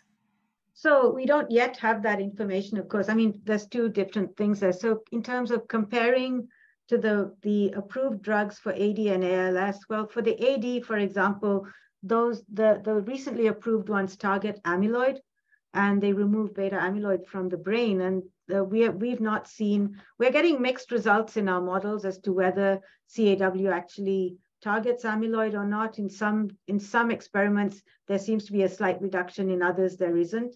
So from that point of view, it seems to have a different mechanism from the Biogen, the recently approved drugs for AD. The ALS one, I'm not remembering what the mechanism there is, but definitely things like mitochondrial function and antioxidant effects are common across several different neurological diseases. And so, in fact, there's an interest here at OHSU in looking at Centella asiatica for other neurological diseases as well. We haven't looked at synergy with things like gardenia extracts. That would be interesting for sure. And I think that's the next stage. And for all these, of course, it's always going to be easiest to start with the in vivo or in vitro models before we go into clinical trials for those. You know, one of the things that fascinates me about what you're seeing for the role of mitochondrial function is that, of course, one of the roles of tau is to transport mitochondria in neuronal projections. Yes, right. It might all be related in some way. That's right. And even the mitochondrial dysfunction is associated with the increased oxidative stress. And so they are all correlated. And I think that would be the next level of investigation to see exactly what are the mechanisms, the detailed mechanisms by which these are working. And maybe there we'll see a differentiation between the effects of these different compounds. And since I think we have a minute or two perhaps for some final discussion, if people can stay, and if you need to go, tell me. But before, just to make sure I have time, I want to thank you all for fabulous presentations. Thank you for the opportunity. Amazing. But I'm wondering whether you could perhaps take turns commenting on, in these chemically complex products, how do you know when a product is the same as another product? You sort of brought this up, Amala, trying to make sure your clinical product is the same as the product that you're using in the mouse and fly models. I think you can never be sure that it's absolutely identical. You can only define the parameters that you're trying to match. So in our case, it was trying to keep the triterpenes and CQAs constant, but it's obvious that there's other things that are going to change, especially if you're using a very crude extract. So I think it is difficult. The other thing is to have some kind of control over the production chain and always try and, get your botanical from the same place, grown under the same conditions and so on. But that's also quite difficult. So I think the best thing you can do is to just try and define certain parameters within that mishmash that you're trying to keep constant from batch to batch. Do you do a bioassay as well as the chemistry? Good. Yes, you could do a bioassay. And then again, we run into this question of which bioassays most relevant for the clinical effects. I think I want to stay with the general questions. There is one for you, Amala, about comparing CAW with other plants with similar caffeol compounds in them. But Nadja, any thoughts on sufficiently similar? And also, Ina and Ella, you know, when people are using these botanicals, sometimes they're fresh, sometimes they're dried. Do they expect them to have the same effects? Yeah, I want Ella to comment on that because she has been looking at, I pronounce it as Argemona mexicana, but the correct English pronunciation may be different, but it's a plant species that's used for women's health, popularly by Haitian women in New York City, and there is some adulteration going on, and Ella has been testing this with her lab work. Ella, go ahead. Oh yeah, I mean, that's really kind of the biggest part of my laboratory work right now is when I go out and collect the plant in New York City, it's kind of either sold dry or fresh, and then it's also sold processed and unprocessed. And I've seen differences in the bioactivity and the chemistry, particularly like that plant contains a lot of berberine. So I've seen different levels of berberine based on how it's processed. And so that's kind of what I'm trying to get to the bottom of with my experiments right now. And this is one of the ones that's used for vaginal infections? Yes. So it makes sense it would have berberine. It does. And some other related alkaloids as well. Ella, do you also want to comment on the adulteration that we found in some packages? Oh yeah, that's more, not so much, well, I guess it's also used for women's health, but I was working with an undergraduate, and Ina was also helping me work with this undergraduate a couple summers ago, and looking at Guinea lupuloids, which is a plant that uses chew sticks, and you could see that there were like these morphological differences in the twigs that were being sold in these packages. And when we tested them using LCMS, we did see that they were not the same, they were not chemically similar, so probably not the same species. And Nadja. Yeah, I mean, I think what everyone else has said is super helpful on this point. And what I would add is that we address this question a lot when we're doing clinical studies as part of the drug interaction project that I am involved with. So this is a project where we give, wasn't what I talked about today, but this is a project where we give participants botanical medicines and pharmaceutical preparations at the same time. And we're looking at impact on metabolism of pharmaceutical preparations by botanicals. And one approach that we've taken for that study is to purchase commercially available materials for the study. And we start by purchasing somewhere upwards of 40 different preparations based on what's sold commercially, what's the best sellers. And then we do what we call untargeted metabolomics on those, which I talked about a bit during my talk, where we're looking at a profile of all the detectable compounds in those extracts, and then compare all those to each other using multivariate statistical approaches. And then ultimately, we kind of try to find the center of that group of something that seems to be pretty representative. And then we stick with that same source and that same lot number throughout the whole clinical study. So of course, we recognize that still whatever we're studying is going to be different from some other products that people are purchasing, but at least we have a snapshot of what is out there, and we try to choose something that is actually being used by the public, and then we try to at least make sure that it's not changing throughout our study. So that's kind of the best we can do for that. But I think I really like the approach Amala has taken as well when they're working directly with the distributors and generating their own materials and trying to optimize for particular compounds. So I think those are kind of the two different approaches. Either you go for what's commercially available and you try to at least have a good sense of what's there and use the same batch throughout your study and how it compares to other things that are commercially available, or you make your own product to your own specifications. Yeah. And that paper that you described, I think Josh Kellogg is the first author on it, KELLG. Yeah, I can put that in the chat if we have time. I'll try to do that. Yeah. So there are not really any new questions that haven't been answered, and we are beyond our time. And I'm just so grateful to all of you for adding so much to our practicum. People really enjoyed it. I really enjoyed it. Thank you for being our leader, Barbara. It was great. Yes, it was. Thank you. Thanks for all the presentations today. Thank you so much. I think we are done for today. Right. I'm going to save the chat and Great. thank you. Until we meet. Bye.